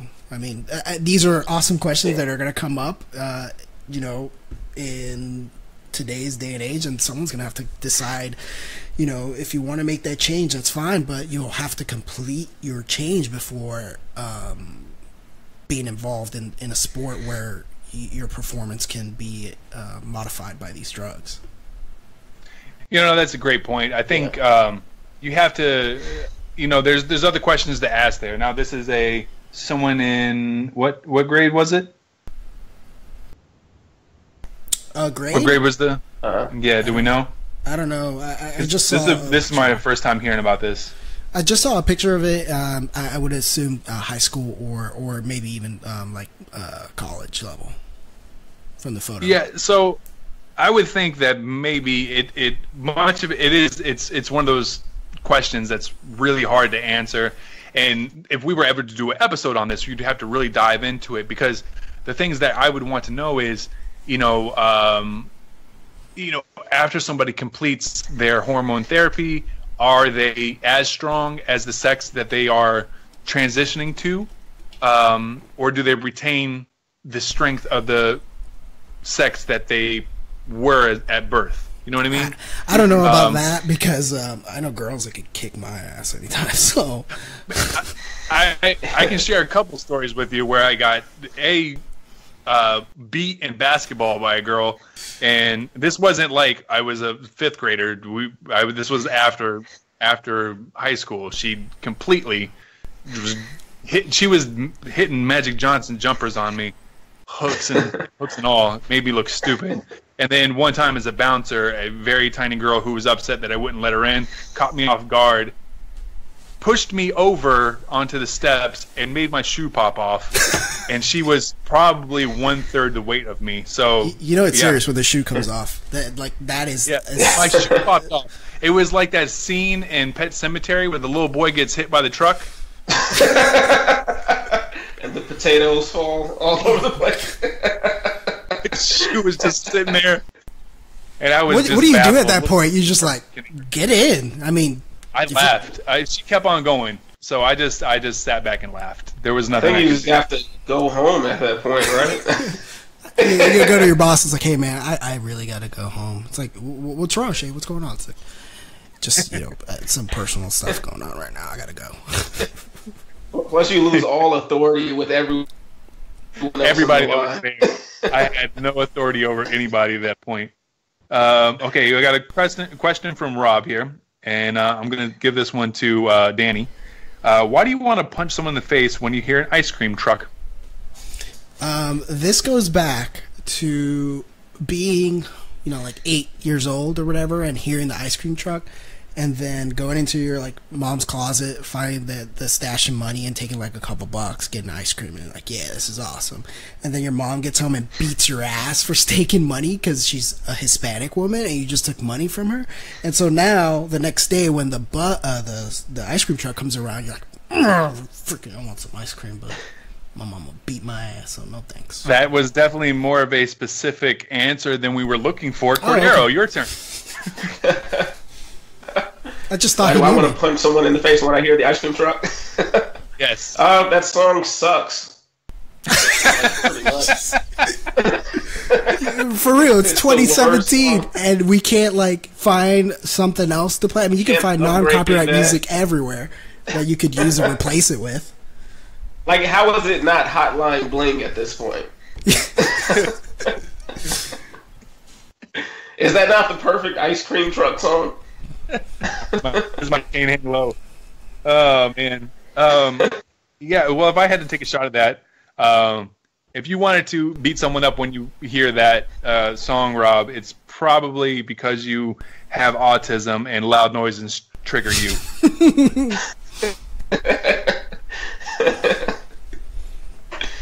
But I feel you, bro. I feel you.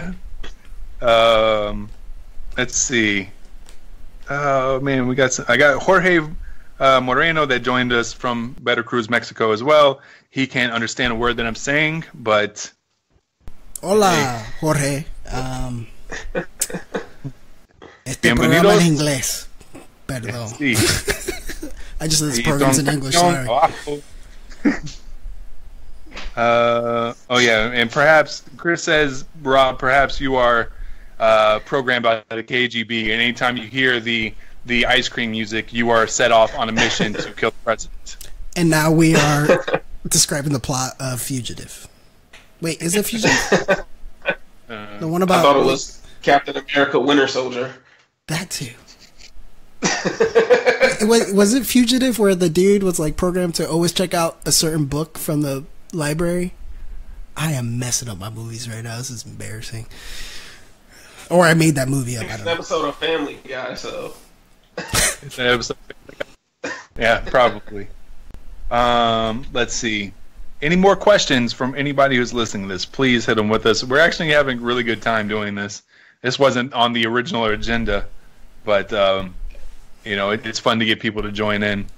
Oh, we got some likes. Look at that. That was me. Oh, was it? Yeah, because I noticed that if you tap it a few times, it comes up a bunch of times. I was like, what? You can do it more than once? Hey, can some of you guys give us some emojis? Let's do the crying emoji, so it's really weird when we look at the analytics like this. Just everybody hit that cry emoji just a bunch of times. Like you're super sad. I got a question. I got a question for you guys. There we go. Got one. Yeah, there we go. Yeah, very sad. Oh my God. You're coming.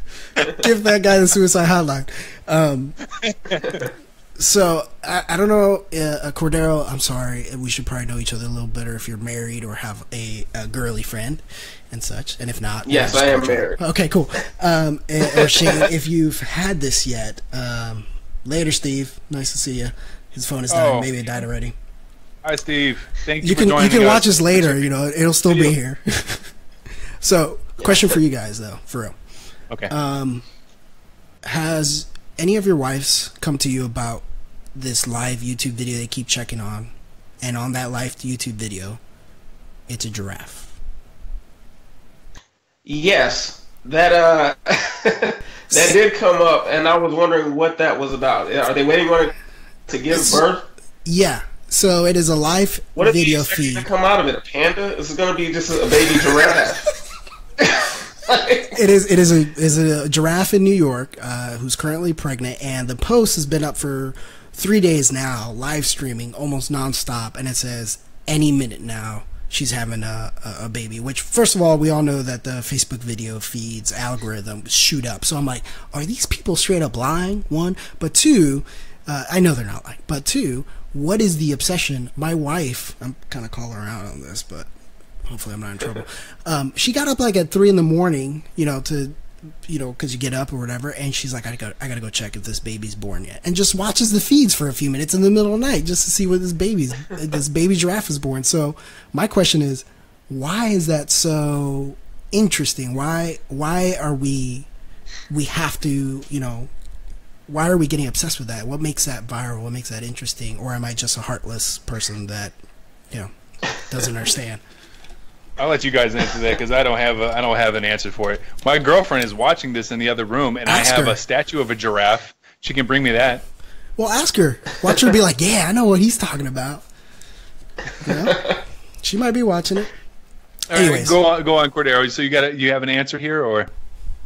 Well, when my wife brought it up to me, she said that everyone was paying attention to this, and obviously when someone says everyone's doing something you're not doing, you say, no, everyone's not. That's a good point.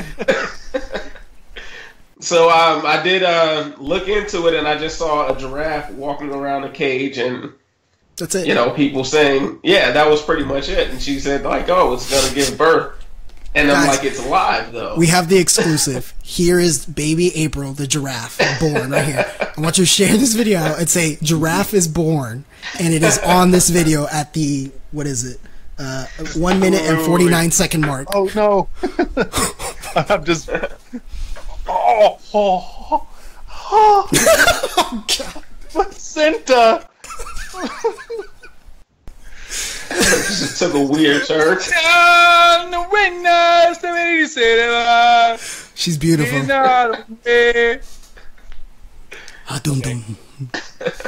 Wow, that's a huge giraffe. Yeah, no, really it is. This is that section that Corderro's mom shops for in Marshalls, where it's like all...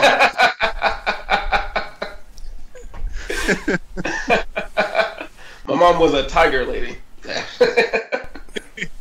She knows. She knows. Wow. Let's see. Okay, we have some questions that we should probably get to. Rob asked, why do people believe in Trump? Now, we may have our own sorts of political leanings one way or the other, so we won't touch on that. But let's answer the actual question here on why people believe Trump. Now, I'll take a shot at this. I think that, for some people, they want to have someone to look up to, and when that person is a leader or is the elected leader of something, and they share their views, then they tend to maybe not. They take everything that this person says without seeing the full picture, and I may be on the other spectrum of that. For instance, when I was an Obama supporter, and there may have been many times where there was maybe something that he signed off on that I would find myself defending, even though not really knowing the full story of what it covered. You know what I mean? So I think that's maybe what it is, that, we're not all in this country under the same umbrella. We have different leanings one way or the other. And even though I personally don't like the guy, there are definitely people who he spoke to. He spoke to them directly, and they saw that in a way that they hadn't seen from anybody else before. So it kind of gives them this leniency toward him to kind of, take what he says a little more literally. What do you guys think? I think it's a little bit simpler than that. I think when you look at the language that Trump uses, the specific words he'll always use: biggest, best, greatest. Your audio's cutting up. No, it's cutting up. Hold on. Government. Yeah, they're trying to shut you down. Here, let me answer, and then maybe it'll clear up while I answer. So collect that thought, and I'll kind of hit on it for a little bit. And I like to think that people don't blindly believe everything. Everybody has a spectrum, but I do believe that we all have our internal biases, and so we try to fit. We have our own narrative, and we try to fit everything into our own narrative because. And this happens on both sides of the aisle. It's, you believe in something, and so when a leader talks about something that you are not familiar with, you try to fit it to the narrative that you're accustomed to, and two, we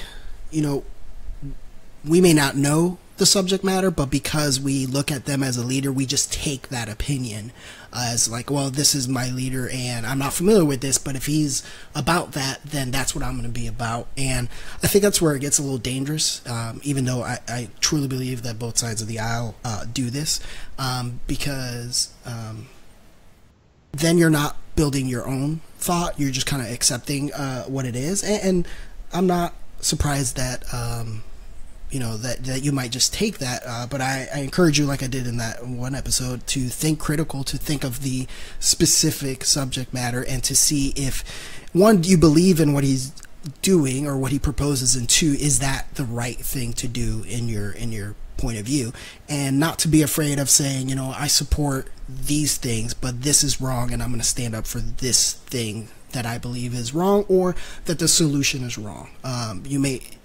There's two parts of everything: is the problem and the solution to the problem, whether you agree or not. So, personally, there hasn't been a single president. I mean, I'm only 30 something years old, but there hasn't been a single president where I'm like, yep, that, and that, and that.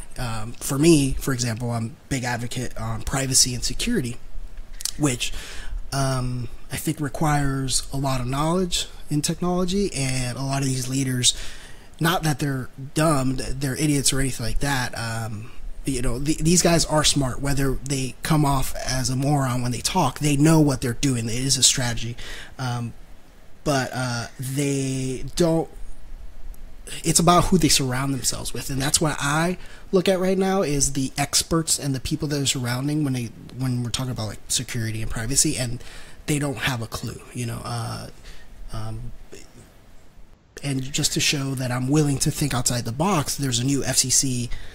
Oh, I'm getting in the weeds, but there's a new lead of the FCC, which doesn't agree on net neutrality like I do, which is what I wrote my thesis in. But I do think that he does have consumers in mind. So, although he was chosen by Trump, who may or may not agree with, I don't necessarily think that's a bad choice compared to, you know, Devos and Sessions and some other people. But that's, you know, that's my opinion. So I just urge you to look at the problem, look at the solution.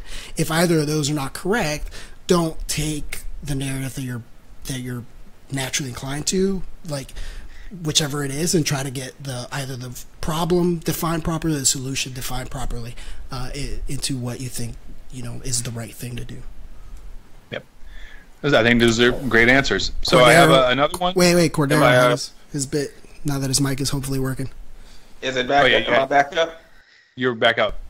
Okay, I was gonna say that I think it's the words that he uses. He uses words like biggest and best and greatest and huge, and I think he sells this like larger than life movement. Like he's really selling what he's selling in a way that we don't really see politicians, you know, sell, because they try to avoid language that they can be held accountable for, where they make promises and everything, where Trump has no problem promising things like no matter what, you know. So I think people are he's giving them confidence in what he's saying, you know, through that language, you know. I think both good answers. I have another question coming in from the wonderful John McCoy, and I think you guys are gonna have to take this one because I recognize the names, but I can't put faces to them. So here's the question: would you rather spend the weekend with who would you rather spend the weekend with in a trapped hotel room? Elvira, Bernadette Peters, or Gianna Michaels with the flu? So I only know Elvira, and if we're talking about right now, I think I need confirmation, but I want to say Gianna Michaels had AIDS. Oh, can I get the flu shot? Would I have gotten the flu shot before I stay with the flu person? Because I'll just stay with the flu shot person, and get a flu shot beforehand and just chill. I wish we could bring up the photos. I remember Elvira. Gianna Michaels sounds. I want to say she was the. Okay, here's another one. I just googled Gianna Michaels. I'm gonna go with her over. Done very little research, but yeah. Well, I think we also have to see if Gianna Michaels had HIV. So let's see, Gianna. Well, as we've established, it's not a death sentence. Oh man, put it on the line. Okay. Now I gotta see a picture of her. Oh, okay. Well, that's who you're gonna. That's the one you would pick, Corderro. I didn't Google the third. That's Gianna Michaels. Yeah. Okay. So Gianna Michaels is a porn star who apparently said HIV does not exist in the sex industry, in the porn industry. So. I mean, there might be some merit to that if there is a lot of extensive testing for these actors. Is that what they're called? I don't know. Chris says I trust the flu shot too much. No, I'm just taking my chances. If there are, there's usually 3 to 4 strains in a flu shot, and you will usually only get the flu if they have a strain outside of that. So I'm just hoping that they don't. All right, you gentlemen will have to forgive me for just a moment. I need to grab my charger. I will be right back. Oh, gosh. Please talk amongst yourselves. Oh, okay. Jeez. It says Daniel Shane Thomas joined. What is that talking about? He's here. He's trying to up our numbers or something like that. Oh, man. So, Corderro, how was recording that episode for you? It was pretty cool. I had to tweak a few things, really get used to the equipment. You know, I'm not really used to recording anything. You know, I know you guys dealt with it with doing music and everything. So, but It was pretty cool though. First time around, extremely nervous. I came off very timid, so it was voice kind of cracking a little bit. So it was. I think the one that you guys have is like the 6th time that I recorded everything. So yeah, hopefully it came out. Yeah, hopefully it came out a little bit smoother. But that's good. Had a good time though. Really putting everything together, and found out a lot of things that I didn't know. Yeah, did you have any misconceptions before going into it? It's like, oh, I know it's going to be this, and then turns out no. Well, the thing that I guess if I did have one, realization was really why it was such a big conspiracy about him. Because when he announced, it wasn't like, it was just him and then, no one else. He came out, he announced it, other celebrities announced it. They all died, and he's the only one left. So it was, once you look at it that way, it kind of makes sense why people are like, well, why is he still alive? Not so much, why is he still alive with the disease, but why did everyone else die and he's still alive? So I think if those other people had HIV and they had lived, I don't think people would be as confused or as as I don't want to say. I think they would trust his story a little bit more. They wouldn't look at it as a conspiracy if it wasn't for the other deaths. So if we could, I don't know if this is insensitive, but it's always an interesting question to bring up by the effect that they have. Is if you could choose between Eazy-E, Freddie Mercury, and Magic Johnson, and choose who lived and who died, so you. At that point, you'll have to pick 2 people to die just to make it even. So, which 2? Not only which 2 would you choose, but which 2 do you think would have? I don't know if a bigger effect or a different effect. Like, do you think that Eazy-E living would have no effect at the awareness of AIDS or something like that? Like, how different could it have been? Hi guys. I went on a mission to find my phone charger, and I came back HIV negative. I was asking Corderro if you could change the narrative and pick any 2 to die and 1 to survive between Freddie Mercury, Eazy-E, and Magic Johnson. And what would it be, and what effects do you think would have been different, if Eazy-E was the one that was surviving and everybody else died or something? Well, first and foremost, we wouldn't have gotten Crossroads, which I think we definitely need to bring that up. That's true. But it's hard to say really. Because with them being in music, I think of the 3 of them, Magic Johnson had the most wholesome image.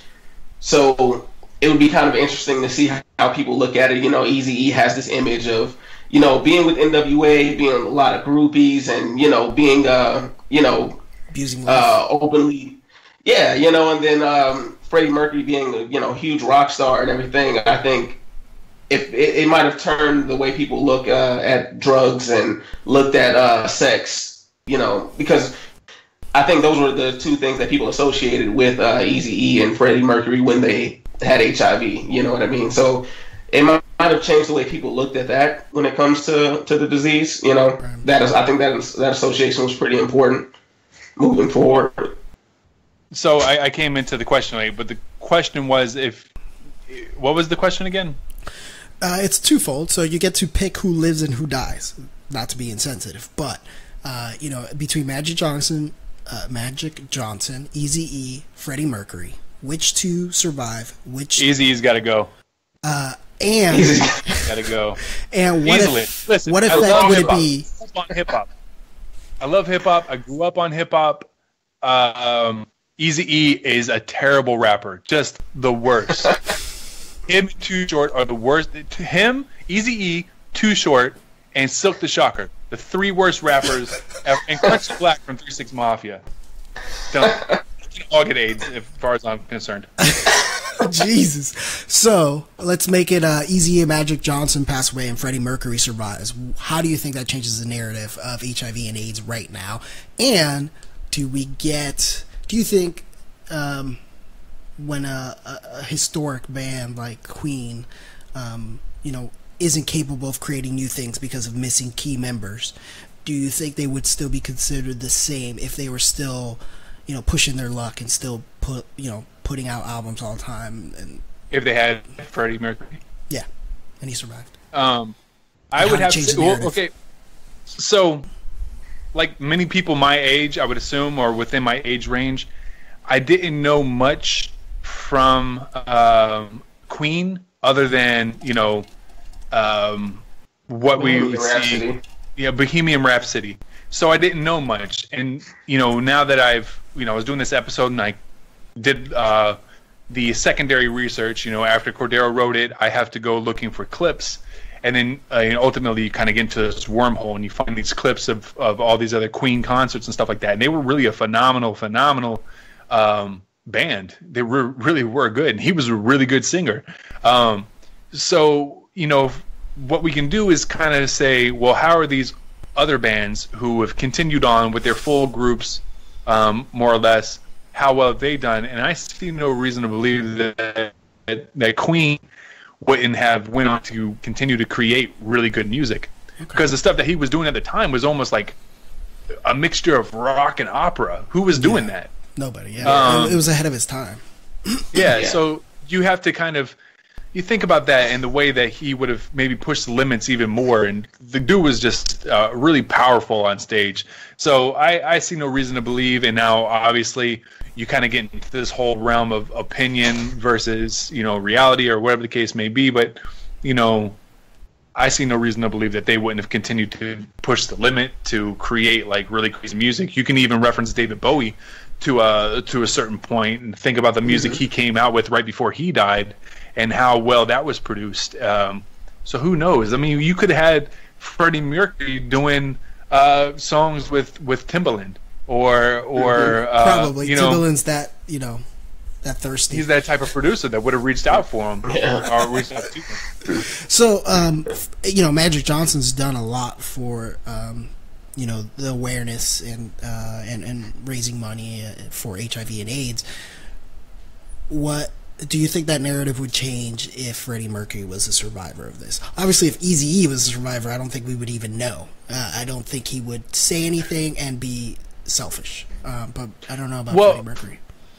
Again, when I was doing this secondary research, he did. Eazy-E did come, you know, and say that he wanted people to know so that his homeboys wouldn't make the same mistakes.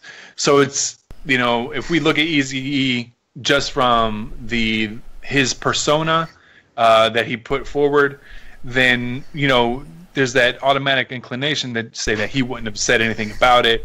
You know, he would have just sort of been about himself. But I don't know if that's necessarily the case. Okay. There's a lot of rappers that on the surface, when you look at their public persona, that they're not really somebody that's maybe for the people. But you know, we never know for sure. And he certainly made some sort of effort to get the word out to his friends before he died. Now, if we're talking about someone who we mentioned in the episode who would really have been a champion for the people and the cause, then Arthur Ashe is your guy. He probably, I mean, before he died, he set up a foundation that earned over $10 million, something like that. And that was just in the time frame, what was it, Corderro? A year? He announced that he had 10 months, I believe. 10 months. So within that 10 months, he raised about $1 million a month for AIDS. And he didn't get it in your typical fashion. So he didn't get AIDS because he was homosexual. He didn't get AIDS because it was something to do with the black community. He got it through a blood transfusion. So if he had any preconceived notions about the disease, he could have just went along with that. Instead, he stepped forward for all communities, and really, he would have been probably the best voice for it. In some ways, he is even nowadays. And there's the Arthur Ashe Award and things like that. But I think that was probably the person that would have been the best to be the face of the disease. I know, even though he probably wouldn't want to, but you know what I mean. Mm-hmm. Yeah. Anyways, that was just the thought, your food for thought thing or whatever. Words are hard.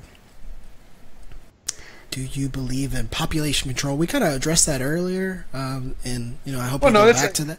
Go back to that. Who asked the question? Jonathan Diaz, but I'll touch on that a little bit. I just think there's more efficient, and there are more things that kill us that are perfectly legal, and we abuse unpredictably. It's just not cost-effective way of doing population control, and population control doesn't work unless it's a global thing, and there's no way that you can get the biggest nations of the world to agree on stuff like that. There's just no way without it leaking out. I mean, don't even let me dive into security and privacy on this episode, but secrets always leak at some point, and we would know by now. Yeah, so that's the thing. Go ahead. Oh, I was going to say, that's the thing with pretty much any conspiracy is it at some point it has to come down to just average guys, janitors, and things like that have to be in on it at some level, because not everybody who's aware of it is making $1 million a day to keep this quiet. There's some guy who's like just at the bottom of the barrel and has some information. Yeah. I just don't think that guy is, not saying anything. Yeah, so I think there has to be like if he's asking this question maybe a different way. He's saying, do we personally believe that population control is something that we should do? I say I'm not sure if that was the way he was asking it. I don't think so. That's not to say that there aren't people that do. Hitler, he was someone that believed in population control. I mean, he tried to eradicate a whole part of the European populace. And then there's the whole is it epigenetics? I'm not sure. Where he wanted to sterilize handicapped people so they wouldn't have offspring. So this is something that he was doing. That was his way of handling population control. And this is the thing you need to know about something like that. Say, for instance, if you're a dwarf, right? You and your wife are both dwarfs. That doesn't mean that you're going to have a dwarf offspring. So that doesn't mean that this is going to get passed on. So you could be this weird sort of Hitler type of person who wants to eradicate all dwarfs and little people across the world, but you would, in essence, you'd be eradicating their children, right? Who wouldn't necessarily be little people. They would just be normal people that would not be passing on that gene. So there's all sorts of little caveats in this that make it crazy. So I don't believe in that. I don't think anyone watching this would. Are there people that do? People who get into power who would want to do this? Absolutely. But there's really from a scientific perspective, there's a lot more into it. Just because somebody has a specific gene doesn't mean that their offspring is going to have that gene. The likelihood goes up, but it doesn't mean it's going to happen. We also don't have a full understanding of all genes and genetics, and what we think as potentially being a defect now could be a path in evolution that changes something that may improve us. So you might be hindering by doing it the way he was looking at, because you don't have the full understanding. The way evolution works is it's not it's a generational thing. It takes a long time, and so for you just can't know that bigger picture. But as far as population control, I mean, we're on top of the food chain, and I think it's gonna kind of solve itself. Either we all kill each other off because we can't agree on stuff, no, I don't think they should do it. I know I saw that China does it, or the comment that China does, but it's a little bit of misconception. I mean, I guess it could be considered that, but it's just what your kids are eligible for as government goods. So, public education, stuff like that. They do limit how many children, but I believe, well, I'm not going to misquote, but I believe it was recently raised. But I'm not going to misquote. So yeah, I think I heard that too, and that is something that that I've heard before. and I don't know the truth in it. I think that's something that everybody needs to be cautious about, is getting something via hearsay or not a reputable source. You know, so I don't know the whole story, and that's, I think anybody watching this, that's something that you shouldn't be scared of the words "I don't know" or "I'm not sure," because those words are powerful. They're telling the people that are listening to you that, you know, I don't know, so I'm not going to just say anything and have that be taken as truth. You don't have to say an answer just because you think so. Though I vaguely have heard some things like that, but I would rather dive into it and do some thorough research before I really was to write a thesis on whether or not China, you know, practices population control through, you know, a one daughter policy. And I am a firm believer in the scientific method, which one thing that is often misunderstood about the scientific method is that when contradicting facts are introduced, you redo the entire experiment. So if I say something wrong and I claim it as fact, feel free to give me some credible sources, and I'll look at that, and you know, I will change my understanding and opinion based on those facts. But I'm pretty critical on sources. I saw the. So how do you? I'm sorry. I totally cut you off. I didn't mean to. But no, I was just how gonna say do you feel about? Go ahead. I was going to say, how do you feel about Chris's comment that birth control equals population control? I was going to mention that. It is, but it's a self-regulating option. You know, you make that choice, and that is a choice that you should make until you're ready to have children. Although you're never ready, trust me. It's awesome, but there's no planning for it. Let's see. John's saying that he would happily talk out of his ass if you need a devil's advocate. We may take you up on that offer. You get yourself Skype, and we'll bring you on here, because I know how crazy that can get. Johnny says, apparently, you can fit 2 billion people into just Jacksonville, and that I know I've heard before. So that is actually true. The city of Jacksonville in Florida is the largest city in the contiguous United States by land size. So it actually takes up this massive amount of space. The county is the city. It's the same. So if you look at it, it's just, it takes up just this large area. And you can totally fit, you know, the population of the world into the city limits of Jacksonville. Good luck getting them to live next to each other. Yeah, exactly. We can't even do that from worlds apart.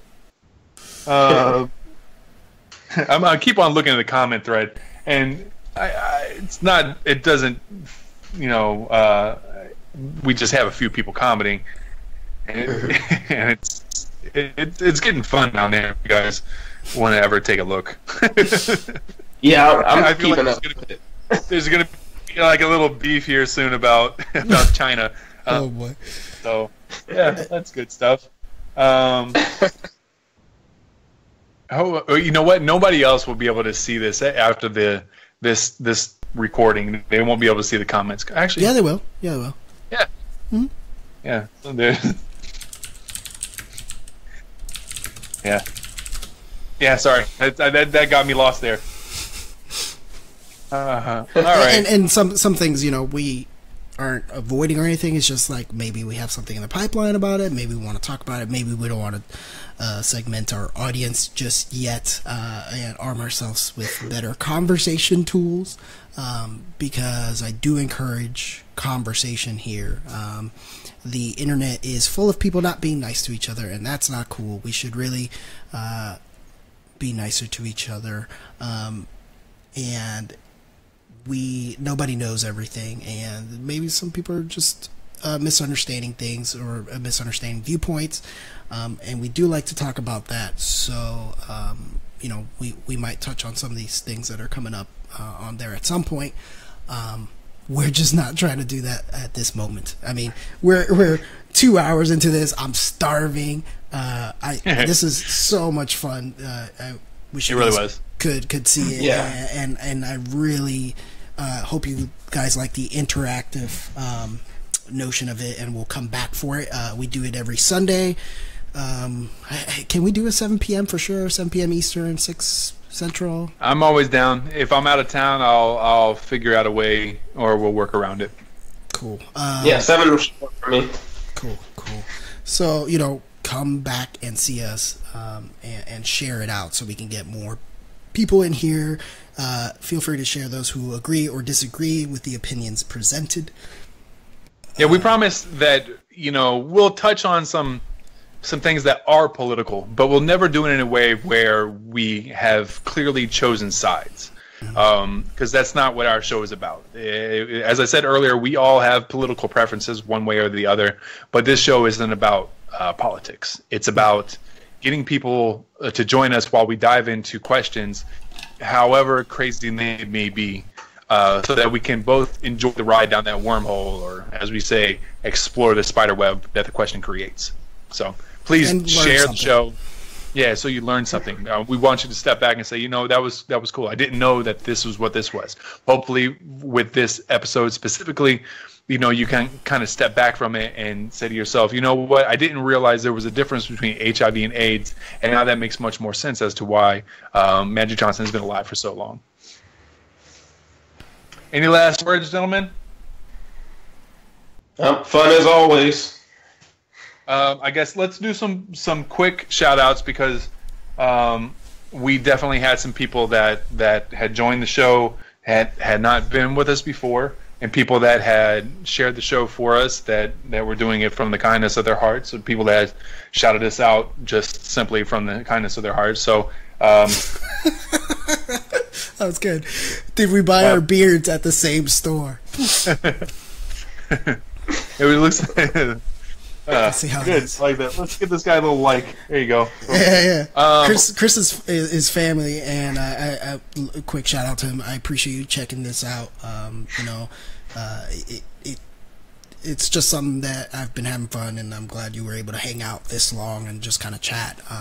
Hopefully we'll see you again, and you get other people in here to see our nonsense. If anything, to show look at these guys embarrassing themselves.